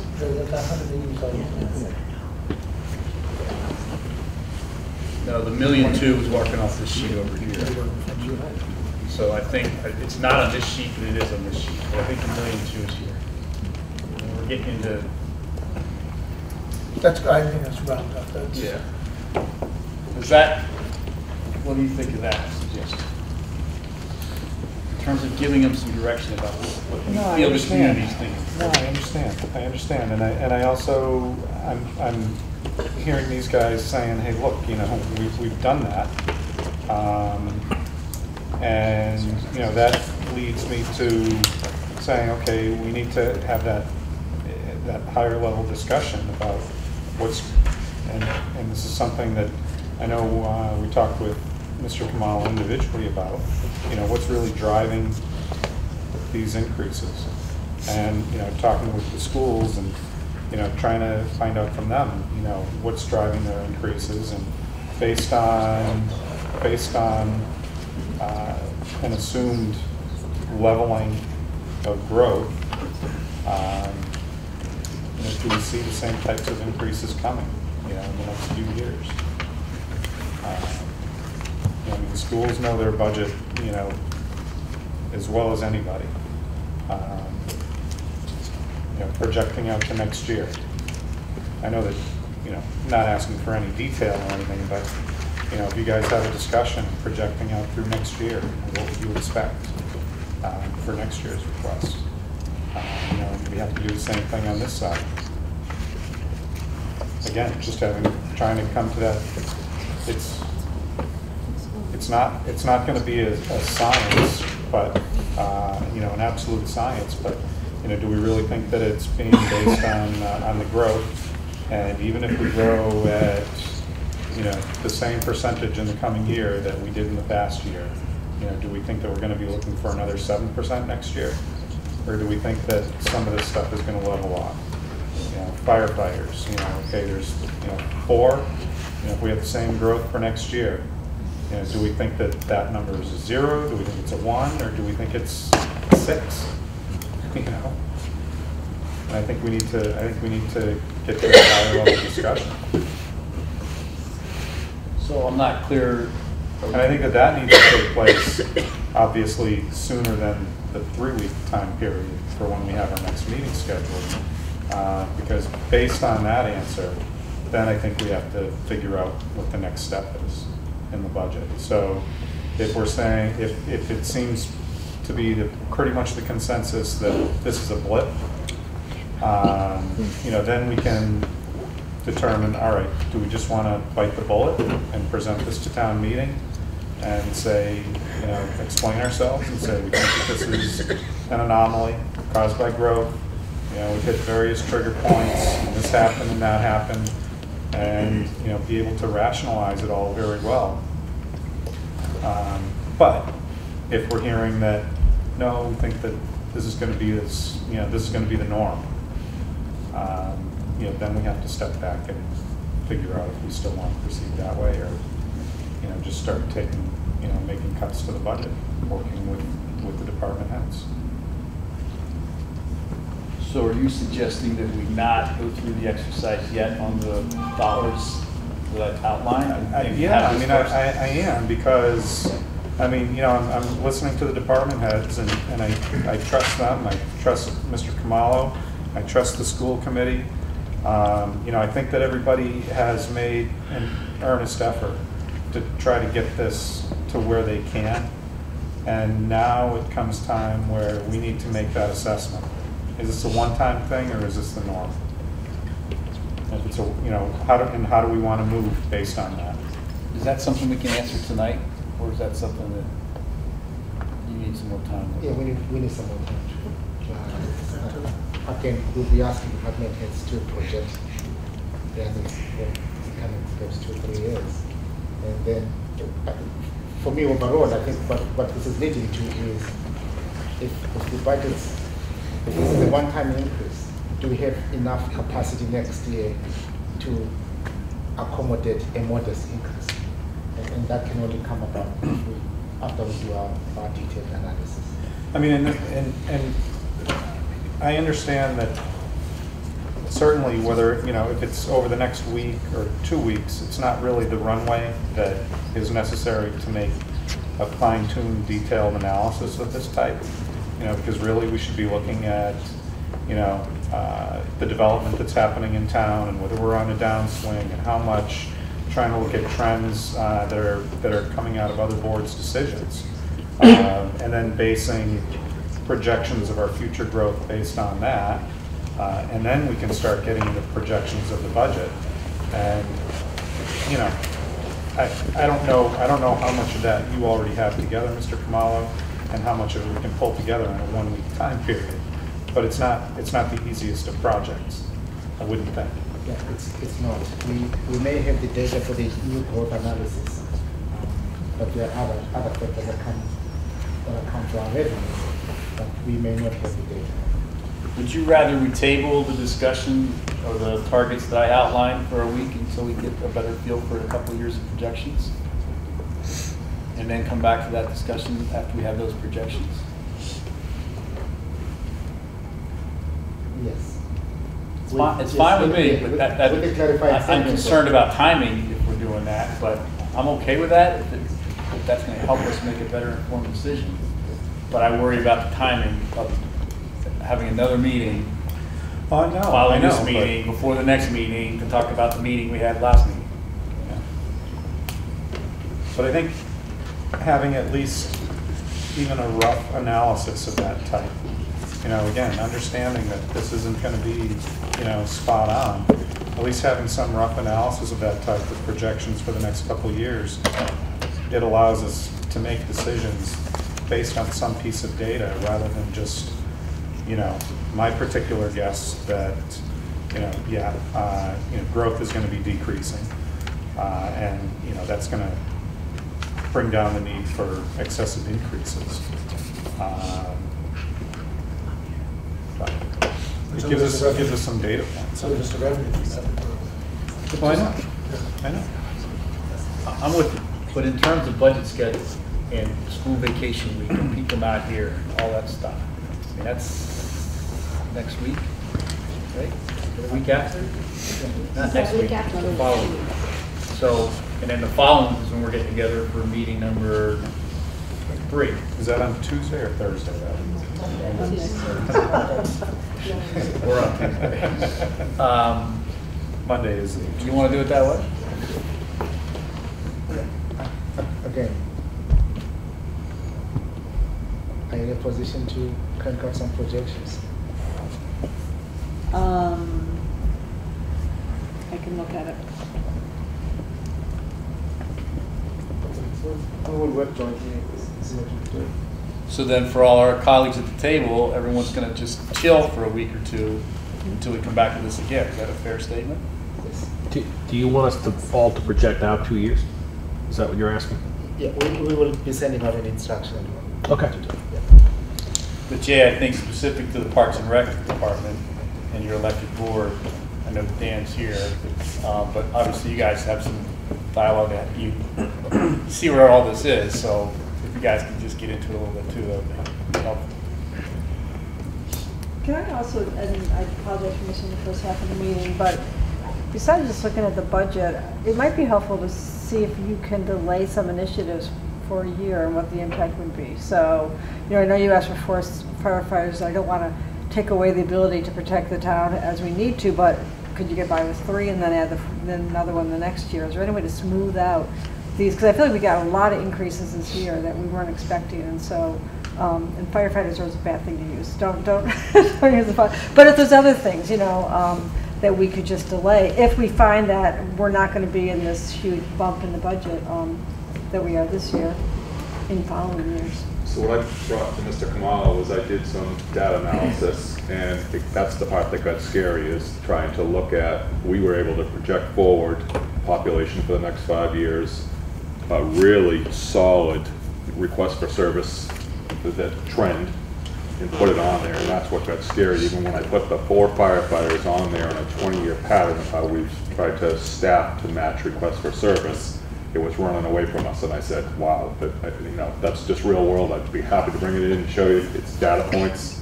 It doesn't give you the final answer, but it starts to say, to your point, do you push 2 out, do you do this? And I'm like, boy, it's running away from us even with some of the additions we've done. We've done well tracking, you can see the tracking, and in the last 3 years, it took off, and I hate to have the conversation about requests for service and tell people stop calm. That defeats a lot of what we're doing in our other goals, so I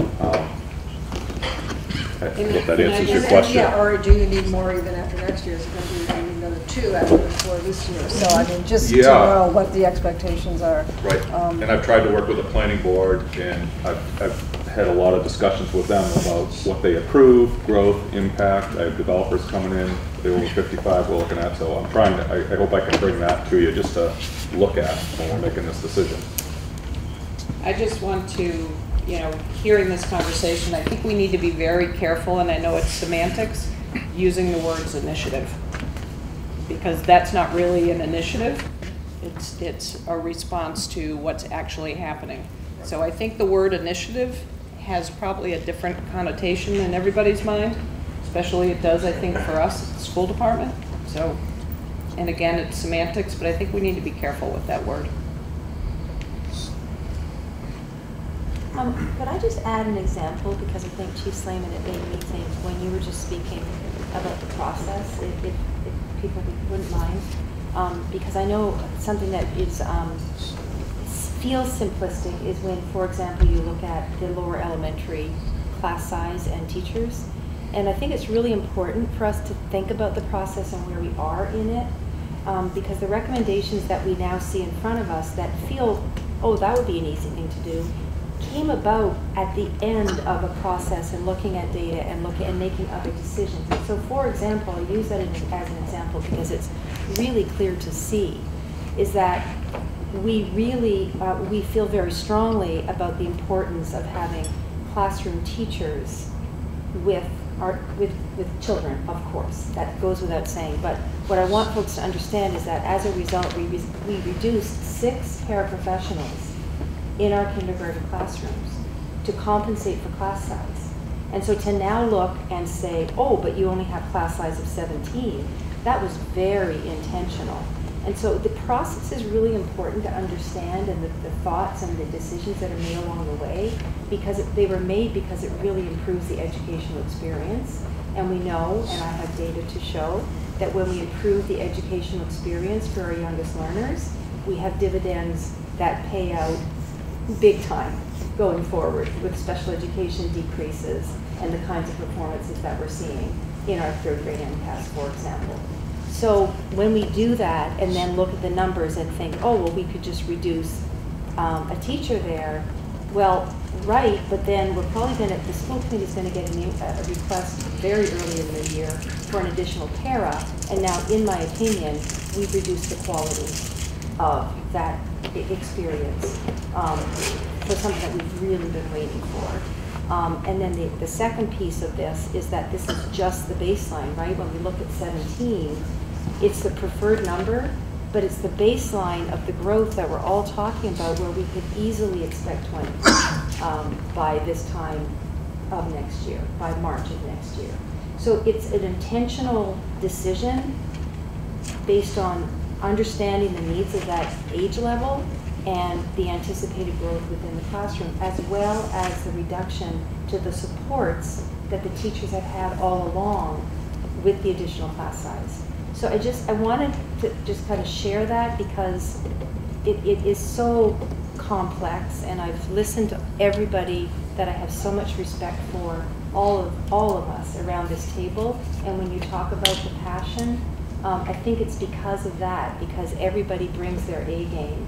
All of you, the board that I get to work with, and it just, as I listen, feel the reality that at the end of the day is that we truly are thinking about a really difficult thing, which is potentially having to reduce the quality of the services, as you've identified, in order to meet this really challenging budget that we are all looking at. And that's why we all have these faces, and you're right, it's really good for people to listen in and hear the conversation and how challenging it is. But to make decisions in isolation of the process, I think, is a mistake. And I think that this is where it's real important, because we come down to town meetings sometimes, and there's an article or something's up there for a few seconds, and somebody will jump up to, I have an amendment, and they'll try and change something that people have thought about for an entire year or several years.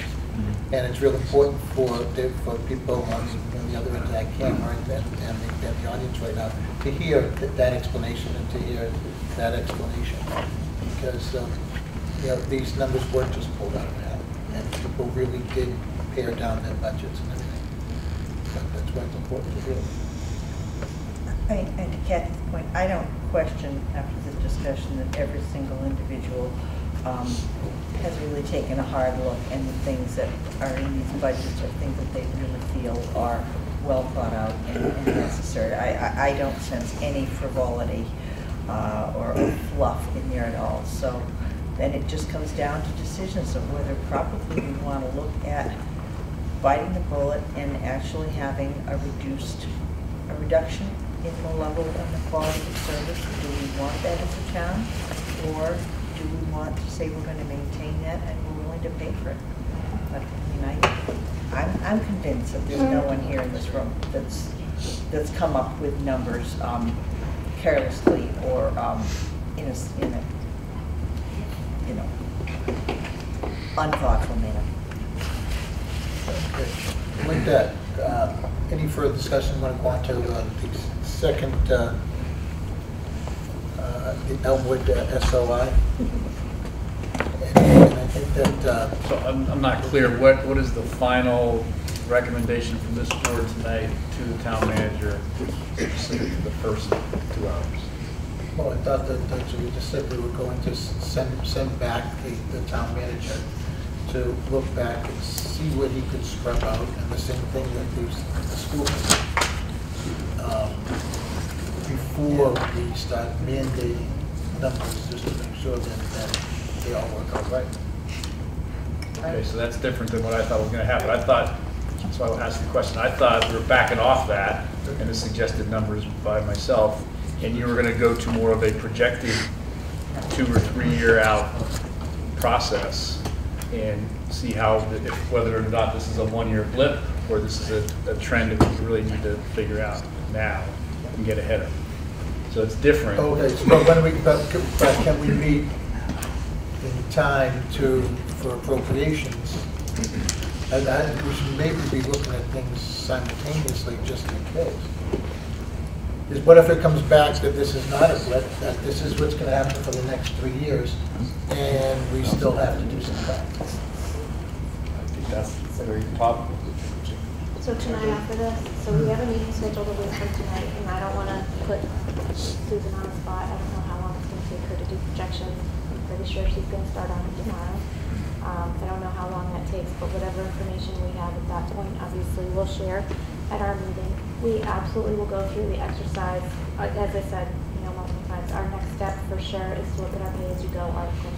We will absolutely do that at our next meeting, and we will see how far that gets us. And in the meantime, in the week which is a week between then and now, if wherever you are in terms of looking at projections or healthcare costs or whatever additional clarity you can provide us, so that we have that available as we're making our consideration, that's great. We have had great participation from Brian and often you, John and Claire, as well as appropriations. So we invite you all back to the table again. And as much information as we have available, we will consider and we'll keep on going forward. So, but I just want to caution that until we're all at the third rail, I just don't want to start talking about staff until we know that's where we are. If we know that's where we are, that's a conversation that we're going to have, and it'll be a hard one. But I think we can commit that we'll go right up to the third rail on Thursday. I have zero interest in seeing any staff cut, especially the one over in the corner there. So, yeah, that would never be part of my message thing. So, but I can commit that we'll have that conversation on Thursday. You can come or watch us on TV. So you clear with direction from us and for everybody? Yes. I think so long as I think everybody understands that what we will be projecting the likely revenues as well as the expenses. And based on what I'm hearing already, I think the answer is pretty obvious. but we will do the work. And then Mr. Sestari just mentioned the possibility of us getting together again, Mr. Chair, to hear this objective information, and maybe even the same time these guys are meeting, and then figure out what next steps are. I think we're gonna have to have another, just one of those fun times. And then, Next Thursday? and then the last thing before you get into that, and I don't know if this is an appropriate question or not, but I'm gonna ask it anyway. I think we may have addressed this in the past. Can we set a dual tax rate based on age? Or is that illegal?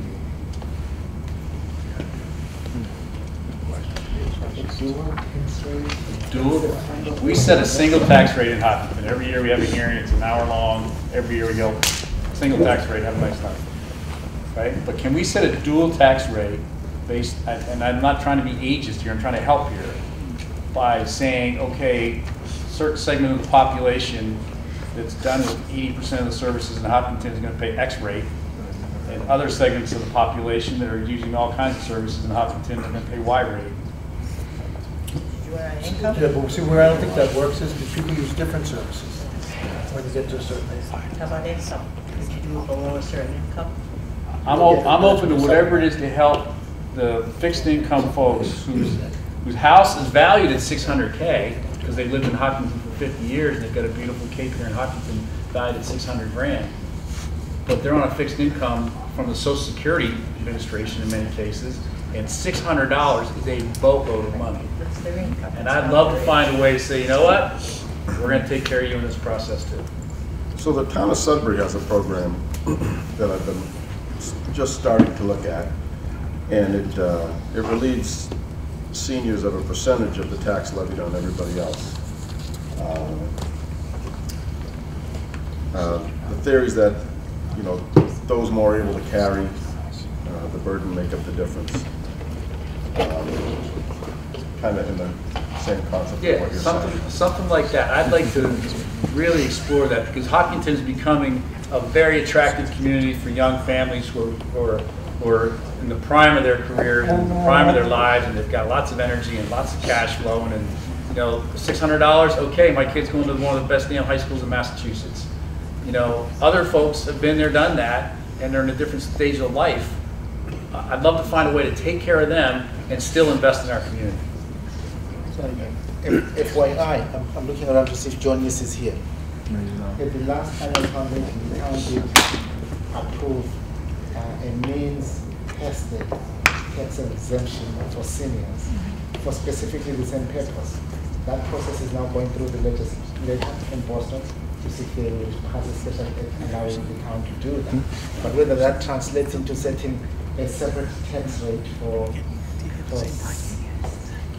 probably based on demographic composition of the town, I'm not so sure that now. So that's encouraging news, but we need to get them with Senator Spilka and Representative Dyken and find out where that is on behalf of Hopkinton and see if we can't expedite that, because I think we're going to need that no matter what.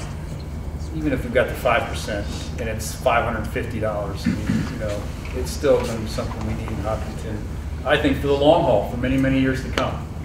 And I think it would be a great way to thank those that have built this community and a great way for those that are really in on all the action to help fund it. In fact, FYI, and don't quote me on these numbers, we did do a preliminary review of the data in Hopkinton based on the demographics of each household, and we have a census to, if this budget went forward, how that might affect. We've done a preliminary review of that data. I'm sure it's hundreds of dollars. So keep in mind this little story, folks. It's going to be hundreds of dollars. If we can fix it and it's only 300 instead of 700, that would be awesome. I'd love to see that happen. I have been called, so I'm at this a long time, as Mr. Sestari is, I have been called countless times because someone's tax bill went up $20. And I would go to their house and sit in their kitchen and explain why it went up $20. Literally. That is the level to which some of our citizens feel this pain. So when they get a tax bill going up $500, you know, it's very serious for a lot of people. So that's why I bring it up. In fact, it means you will get a lot of calls. Our preliminary analysis shows that their bills may actually go up by $20. 22 or 20?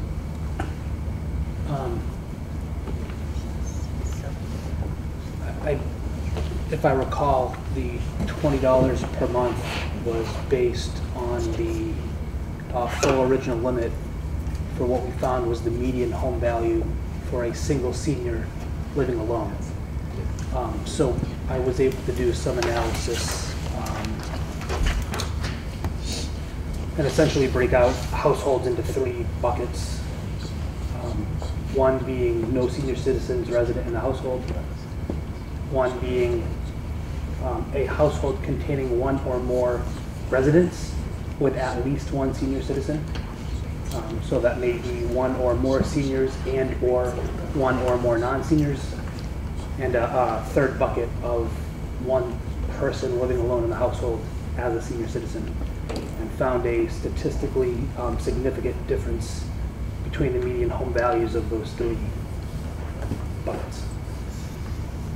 So I understand a percentage is a percentage, but to your point, there are differences there in median home value between those 3 groups. We just all got to get our head around that for this year as we have this discussion. My kids tell me I'm a senior citizen, so I don't know if I qualify or not. I don't want to qualify. I want to pay my share and more than that because I got lots of kids going through. But I just feel very strongly that with these kinds of impacts, $20 a month is $240 a year. That is a lot of money for a lot of people. Okay, sorry, Mr. Chair, I'm throwing on. Okay, thank you.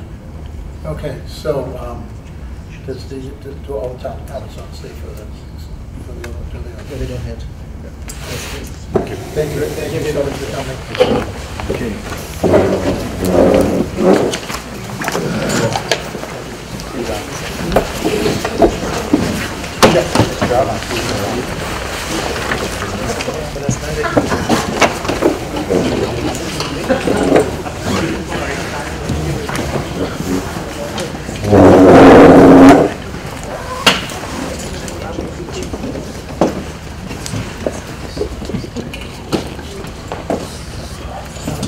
More like a regular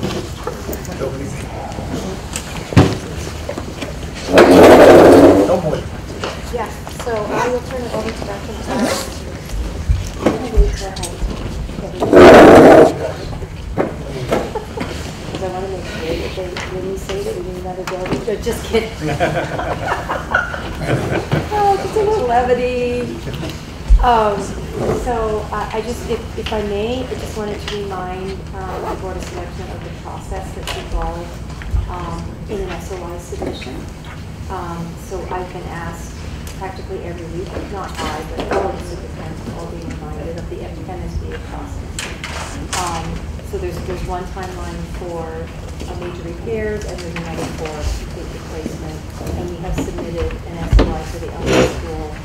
I believe this will be the 5th one. So it doesn't really mean anything at all, other than that we're getting in line. We're reminding the MSBA that there are some concerns about our building, significant concerns. Even if we're invited in, which would the school committee and the Board of Selectmen. And so before I go to engage in the work of submitting an SOI, completing it, I wanted to see if that would be something that you would want me to do, would be something that you would support, just the submission. Last year, we didn't get invited in, as you know. I also know that our ranking is fairly high in terms of the numbers of buildings. I think they ranked as 2. And the projects that they were inviting in were 4. Or I've reversed it. It's the other way. No, that's correct. The conditions assessment of the elementary school were at a 2, 1 being the best condition. And so the MSBA right now really is focusing more on funding of a level 4 or a level 3. So our condition is still a 2. So it's good news and bad news. Well, we're doing a really great job keeping up our school. I believe that there were some inaccuracies in the ways in which they made their assessment and that I want to seek to correct, particularly around teacher-student ratio. They had us listed at a 16. And we're nowhere near a 16, but I understand what they did was they counted the number of classrooms. And we're not using all of our classrooms as classrooms. So some of the children were counted twice. If you go to health, if you go to the computer lab, and then they counted the classroom teachers, so the same children were counted more than once, which reduced the ratio. So I wanted to tonight seek your input, any questions that you might have, because within a very short period of time, I would need to come and ask to be on one of your meeting agendas to seek your approval and your signature on the submission of the SOI. Dr. McLeod, could you just go through the high level changes that are I guess fixes you're looking at making? It would be very interesting because I think the process will end up being very much like the center school, wherein they look at all levels. They look at replacement, they look at renovation, and they look at addition. They look at all three. And so high level, the kinds of things in terms of the building condition from 10 years ago have not changed. We have done a roof replacement. We have done, I think, boiler replacements there. I'm looking at Sue, and it's not fair because she's new. Or she wasn't here 10 years ago, I should say. She's no longer new. But the conditions, the general conditions, crowding conditions, we talk about access to meeting spaces, that kind of thing. And they look at comparisons to other educational spaces. So, but what's another really important thing for the committee to remember, and I say it in because I don't know that it's something that I've shared, is this need to look at our capacity across the district for numbers. And we know that our new marathon school there is capacity there, and it was built in a way that allows for growth. But we've reached capacity at the Hopkins School. We're very close to capacity at the Elmwood School. And knowing that a project, any kind of project, is at least 5 years out, we really need to be thinking as a town and planning for growth. And I know the school committee wants to put together a committee to look at enrollment across the town. And so it's not only the condition, Todd, but it's also that idea of where are we going to put all of these children who are moving in. So the primary goal of the SOI is to expand. They will ask us both, so it's condition and numbers. It's a very detailed process, and they want to know, are you submitting only because of condition of the building, or are you also submitting because of growth? And so we'll be submitting for both. We want to be considered for both. What would be nice for the Elmwood submission this year will be that it will be the only one.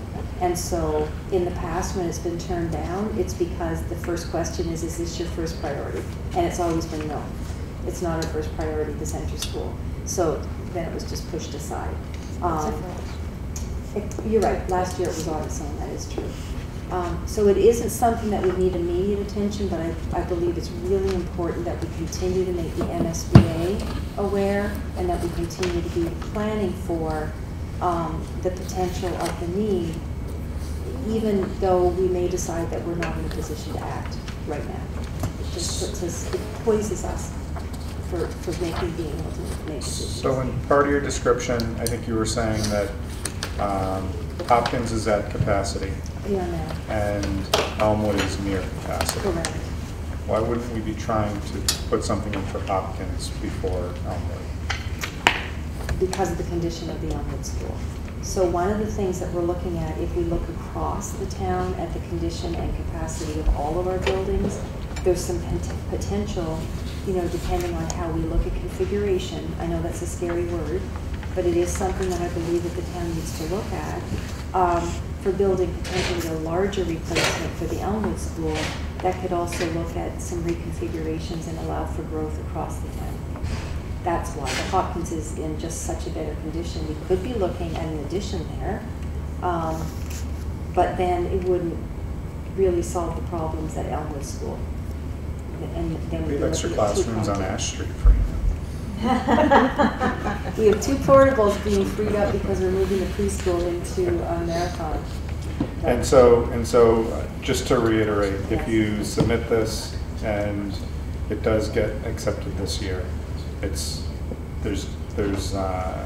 non-committal on our part. Right, and it wouldn't be this year; it would be next year. It would be well into next year. I think November's the first window. And there's no no.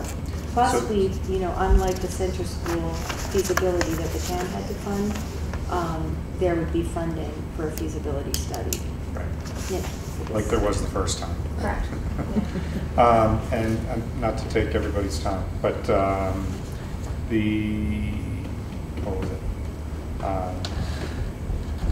So, not to be short-sighted, just because of tonight's conversation, but if it gets accepted and we decide to move forward, what's the earliest the town needs to start writing checks for any aspect of the project? I do not know the answer, and I don't know if this. But we'd be expecting years, not December.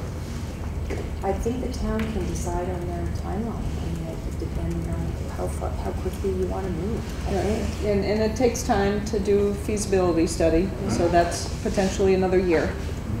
So even if you were invited in November, and it took, so that would be November of 18, it'd be November of 19 for a feasibility study, and then potentially that next town meeting of 20, maybe you would be looking at some type of engineering and starting to move those processes forward, depending on what the feasibility recommendation was.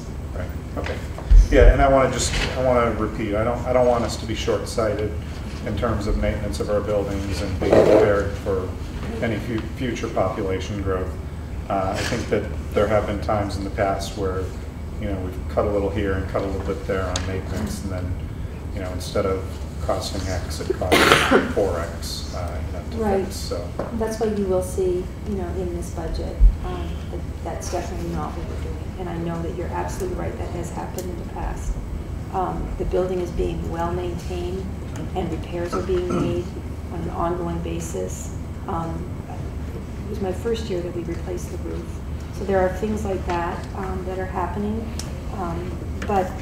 And it could be a renovation. We won't know until we go into feasibility. As with the center school, they looked at, that was the first thing they looked at, was the cost, whether the cost benefit to renovation. So it could be that. And in the meantime, as with all of the buildings. So now that's the first time that I've heard the conversation around Elmwood be, kind of in that light where it could be a renovation. I guess I was always under the assumption that it would be a renovation. Oh, okay, no, it could be. That's Okay. what feasibility does for us. It really looks at all possibilities, and then the information that we gather through the process, and I can only tell you this because I learned it on the job, was this is what it would cost you to replace, this is what it would cost you to renovate, etc. And then the town gets to make decisions based on what the recommendations are through feasibility. So we Will that don't. feasibility, excuse me, the feasibility study show what percent the MSDS is going to do with the MSBA? Is that contingent feasibility or design? I They, think it might be. they pay the percentage of feasibility as do, well. but I didn't think that was your question. I'm sorry. Whether the percentage whole of reimbursement. contract, yeah, percentage of reimbursement. And I think comes that's, later on. we have a lot of building project experts down there, but The feasibility study should help set what the reimbursement rate's gonna be. Okay, No. but it might be a different reimbursement rate for a renovation versus a replacement. So, I mean, mostly at a high level, we just felt like before we invested the time and just automatically resubmitted, which, is our inclination because the building isn't getting younger, but we are maintaining it well.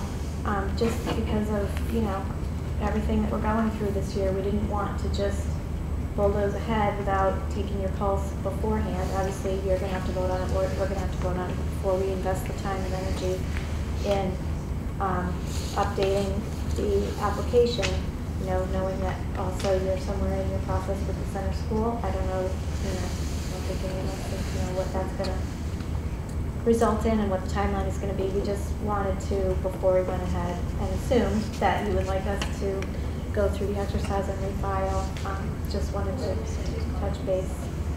I'm sorry, I need a clarification. I remember last year at town meeting, we were going to put through I thought it was the same thing, and it was gonna cost us several $100,000 or something.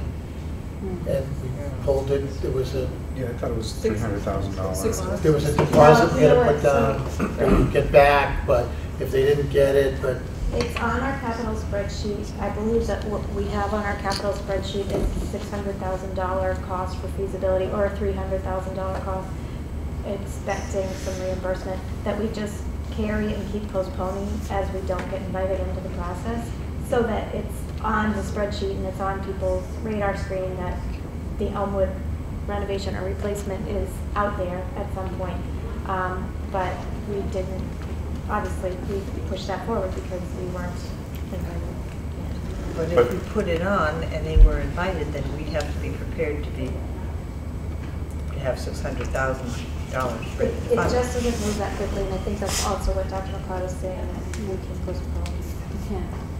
And the amount on the warrant does include the amount that would get reimbursed by the MSBA. So you have to show the full amount, because that's what the town's going to be managing, even the reimbursement.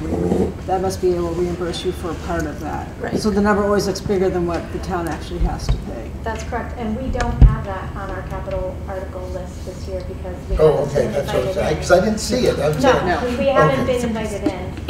You may have seen it on our 10-year spreadsheet, but it isn't on our capital list. How's the decision made whether or not to postpone if you're invited in? That, I guess that's probably a group decision. Well, I or the think board. Rebecca might know. Do you know? The question was, how do you defer if you are invited in? I actually don't know, Okay. because I didn't know that was an option, so. Yeah, I'm just wondering, is it a school committee decision? Is it a selectman decision? Is it joint decision? Because it's easy to make a decision tonight saying, oh, well, it can always be deferred if, it happens and, we don't feel like we're in a good position. But if we're making a decision tonight. Well, oh no, you don't need to, and I can find out the answer to that really great question before we go into the work of submitting and before bringing it to you at a board meeting. Am I correct, though, that if we were invited in, the town would still have to vote to allocate the money? We're not asking for Correct. that. And that would have to happen at the town meeting. So the timing would all have to be right. Well, is that the additional 300? Because I thought we were going to put 300 into the capital budget. We're not putting anything in anything right now. No, all we want to do is submit to keep them aware that there's a building project that at some point is going to need to happen on some level, whether it's replacement or renovation in Hopkinton. They know about our Elmwood School project. They've evaluated us. They've come, as Sue said, they went across the state and they rated us a 2. So we just want to keep in their radar and let them know that at some point we want to be considered. But any kind of monetary commitment on the part of the town would have to be voted, so the timing would all have to be right, and it certainly wouldn't be until the following town meeting. So at this point, there's no money that we're talking about appropriating or asking for related to this submission. Claire, I'm sorry, I interrupted you earlier. Oh, I just had a couple questions. Jean happened to use the word bulldoze on that subject. If we were to be looking at perhaps a renovation, do you know if then they require you to bring the entire existing building up to current standards? Yeah. Oh, yeah. Absolutely. Okay. That's part of their evaluation. So even though you have a serviceable building, once you touch it, Correct. you have to go Which in. is usually why they don't renovate too many. Right. It costs so much. My other comment was just, particularly maybe putting it off a few years, I think we need to be doing a bit of an assessment on demographics where we are moving as a town, because we've grown and grown and grown. We all know that. We've also had a huge number of new houses built in a short amount of time, like easily 1,500 housing units. And it's pretty commonly understood that most of the big, good tracts of developable land are gone. Some of that housing came from a number of very big housing projects like Legacy Farms. There's not going to be another Legacy Farms. I don't want to shortchange or undercut, be short-sighted, but we also, hopefully think we need to expect that the level of growth is going to continue at the same pace, that there probably should be leveling off. And I know there were some towns that, years ago, they built schools and then they found they needed to close them. Then they went back again. So that goes up and down. But, just based on our land use, we might want to try to get an assessment of where we think our pot, how much we're really going to keep So growing. that is such a great comment, and it's something that I was really surprised to learn that the MSBA cares greatly about. They do not want to fund buildings that are then going to be empty in 5 years. And if your project does not meet their criteria around, we went through a very detailed process to get the building that we now have to be built at a certain size, and then, as you will recall, we had to go back. They approved the addition without the funding, but even the addition had to be approved by them, and they have a different company. So one of the things that they really care about is that they're not going to fund a building that's going to be sitting vacant, and you have to go through very strict scrutiny in terms of your evidence as far as why you believe that this is a building that's going to be needed for the long haul.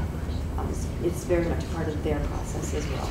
If I can add 2 comments. One, just some historical perspective. When we first submitted the request for the school that is now Marathon, it was because of overcrowding, because we needed an additional school. The intent was not to take center school offline. We needed a 4th elementary school. There was a dip in the population in the childbearing years, women in childbearing years, which is why we kind of took a step back and said, okay, maybe we'll just replace center school. But I think we've caught up again with where we were, and we're continuing to grow. One comment. The second comment is, with all these high taxes, as soon as someone's kid is out of school, people put their houses on the market. And so, although we may have built out, that doesn't mean that we're not going to continue to turn over quicker than other communities. So. And can I also add, I have a couple of questions. One, I believe the submission period only happens in the spring, is that correct? Right now. Which is why this is coming up now and always after.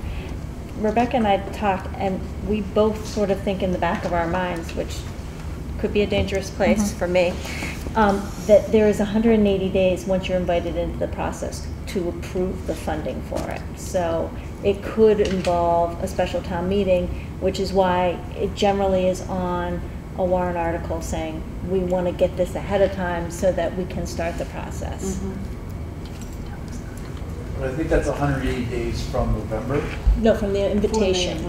And November's the first window. It's November, February, April, I think.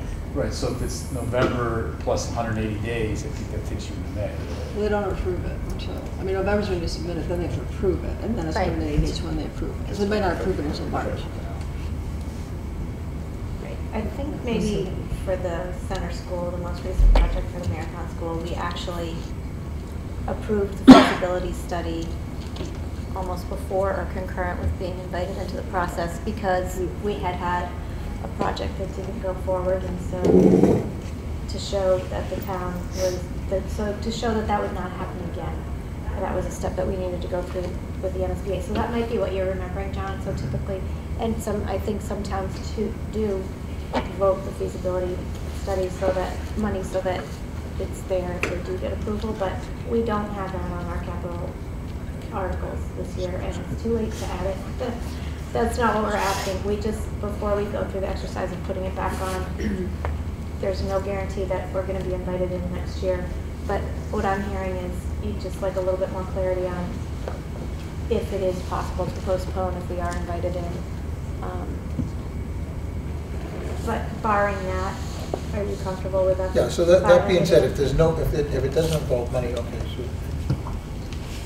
Nothing definitive, but it sounds counterintuitive that a town might be invited into the process and then also allowed to delay. Because remember, approval is based on there's an urgent need. So I'm not so sure whether the MSBA will allow a town to delay. But that said, there's still no financial obligation on behalf of the town in the next month or two to submit this SOI and see what happens. And we figure it all out from there. So it's 8:30. So the chair will entertain a motion to accept the going ahead to do the Yeah, we one don't SOI? even have to vote, because if you Okay. remember, we had very prescribed language from them when we submit the SOI. We just wanted to take your pulse about whether or not we should fill out the form. So it Oh, sounds yeah, like sure. Go for it. we'll fill out the form. Thanks. My pulse is getting Come weak. on. And we'll bring it, and we'll bring it to you for the If you're vote. never gonna do Do it. We'll talk about it when we see it. We'll bring it forward for you to reject at a later date. Okay. Okay, all right, 8:30, okay, ATM articles. That's on our agenda. What, you thought you were just gonna get up? What happened to our budget meeting turning into a full Board of Selectmen meeting? Yeah, what was the goal of the next item? Just quick updates now that we have received all the capital article requests, all the town meetings, annual town meeting warrant requests. Just wanted to give you highlights. I'm not asking you to review anything, we just want to be aware what will come in. What's the total request if everything went through? We don't have the numbers yet because these are articles, not motions. Yeah. Quickly.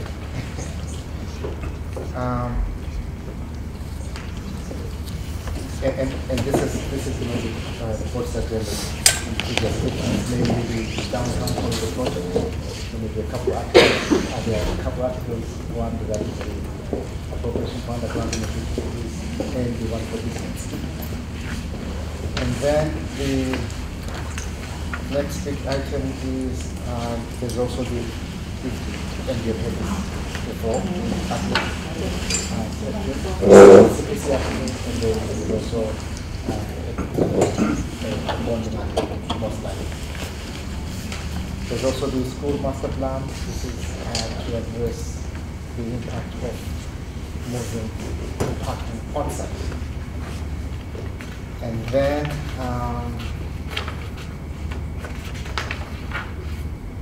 also want to give you a heads up, there are a couple articles regarding marijuana.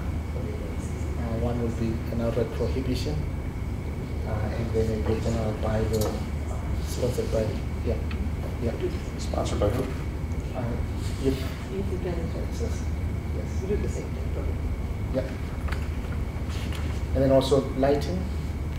I thought this would be an interesting one, Elaine. I think that's a planning board. Yeah. Did they put, right, we never got through it inside. It's, right, it was a motion made by planning board to put in, obviously, interior light trimming. And then finally, there will be a pilot agreement put forth before town meeting regarding clean energy collective. And this is in relation to the solar farm that is located on Number Street. Okay, Okay. all right. Anything else anybody has? Come on, there's gotta be something else, it's only 8:30. Okay, with that, Chair, I'll entertain a motion to adjourn. So moved. All those in favor? Aye. Any opposed? Any abstentions? Thank you very much. Thanks for bearing with us, everyone. It's very important.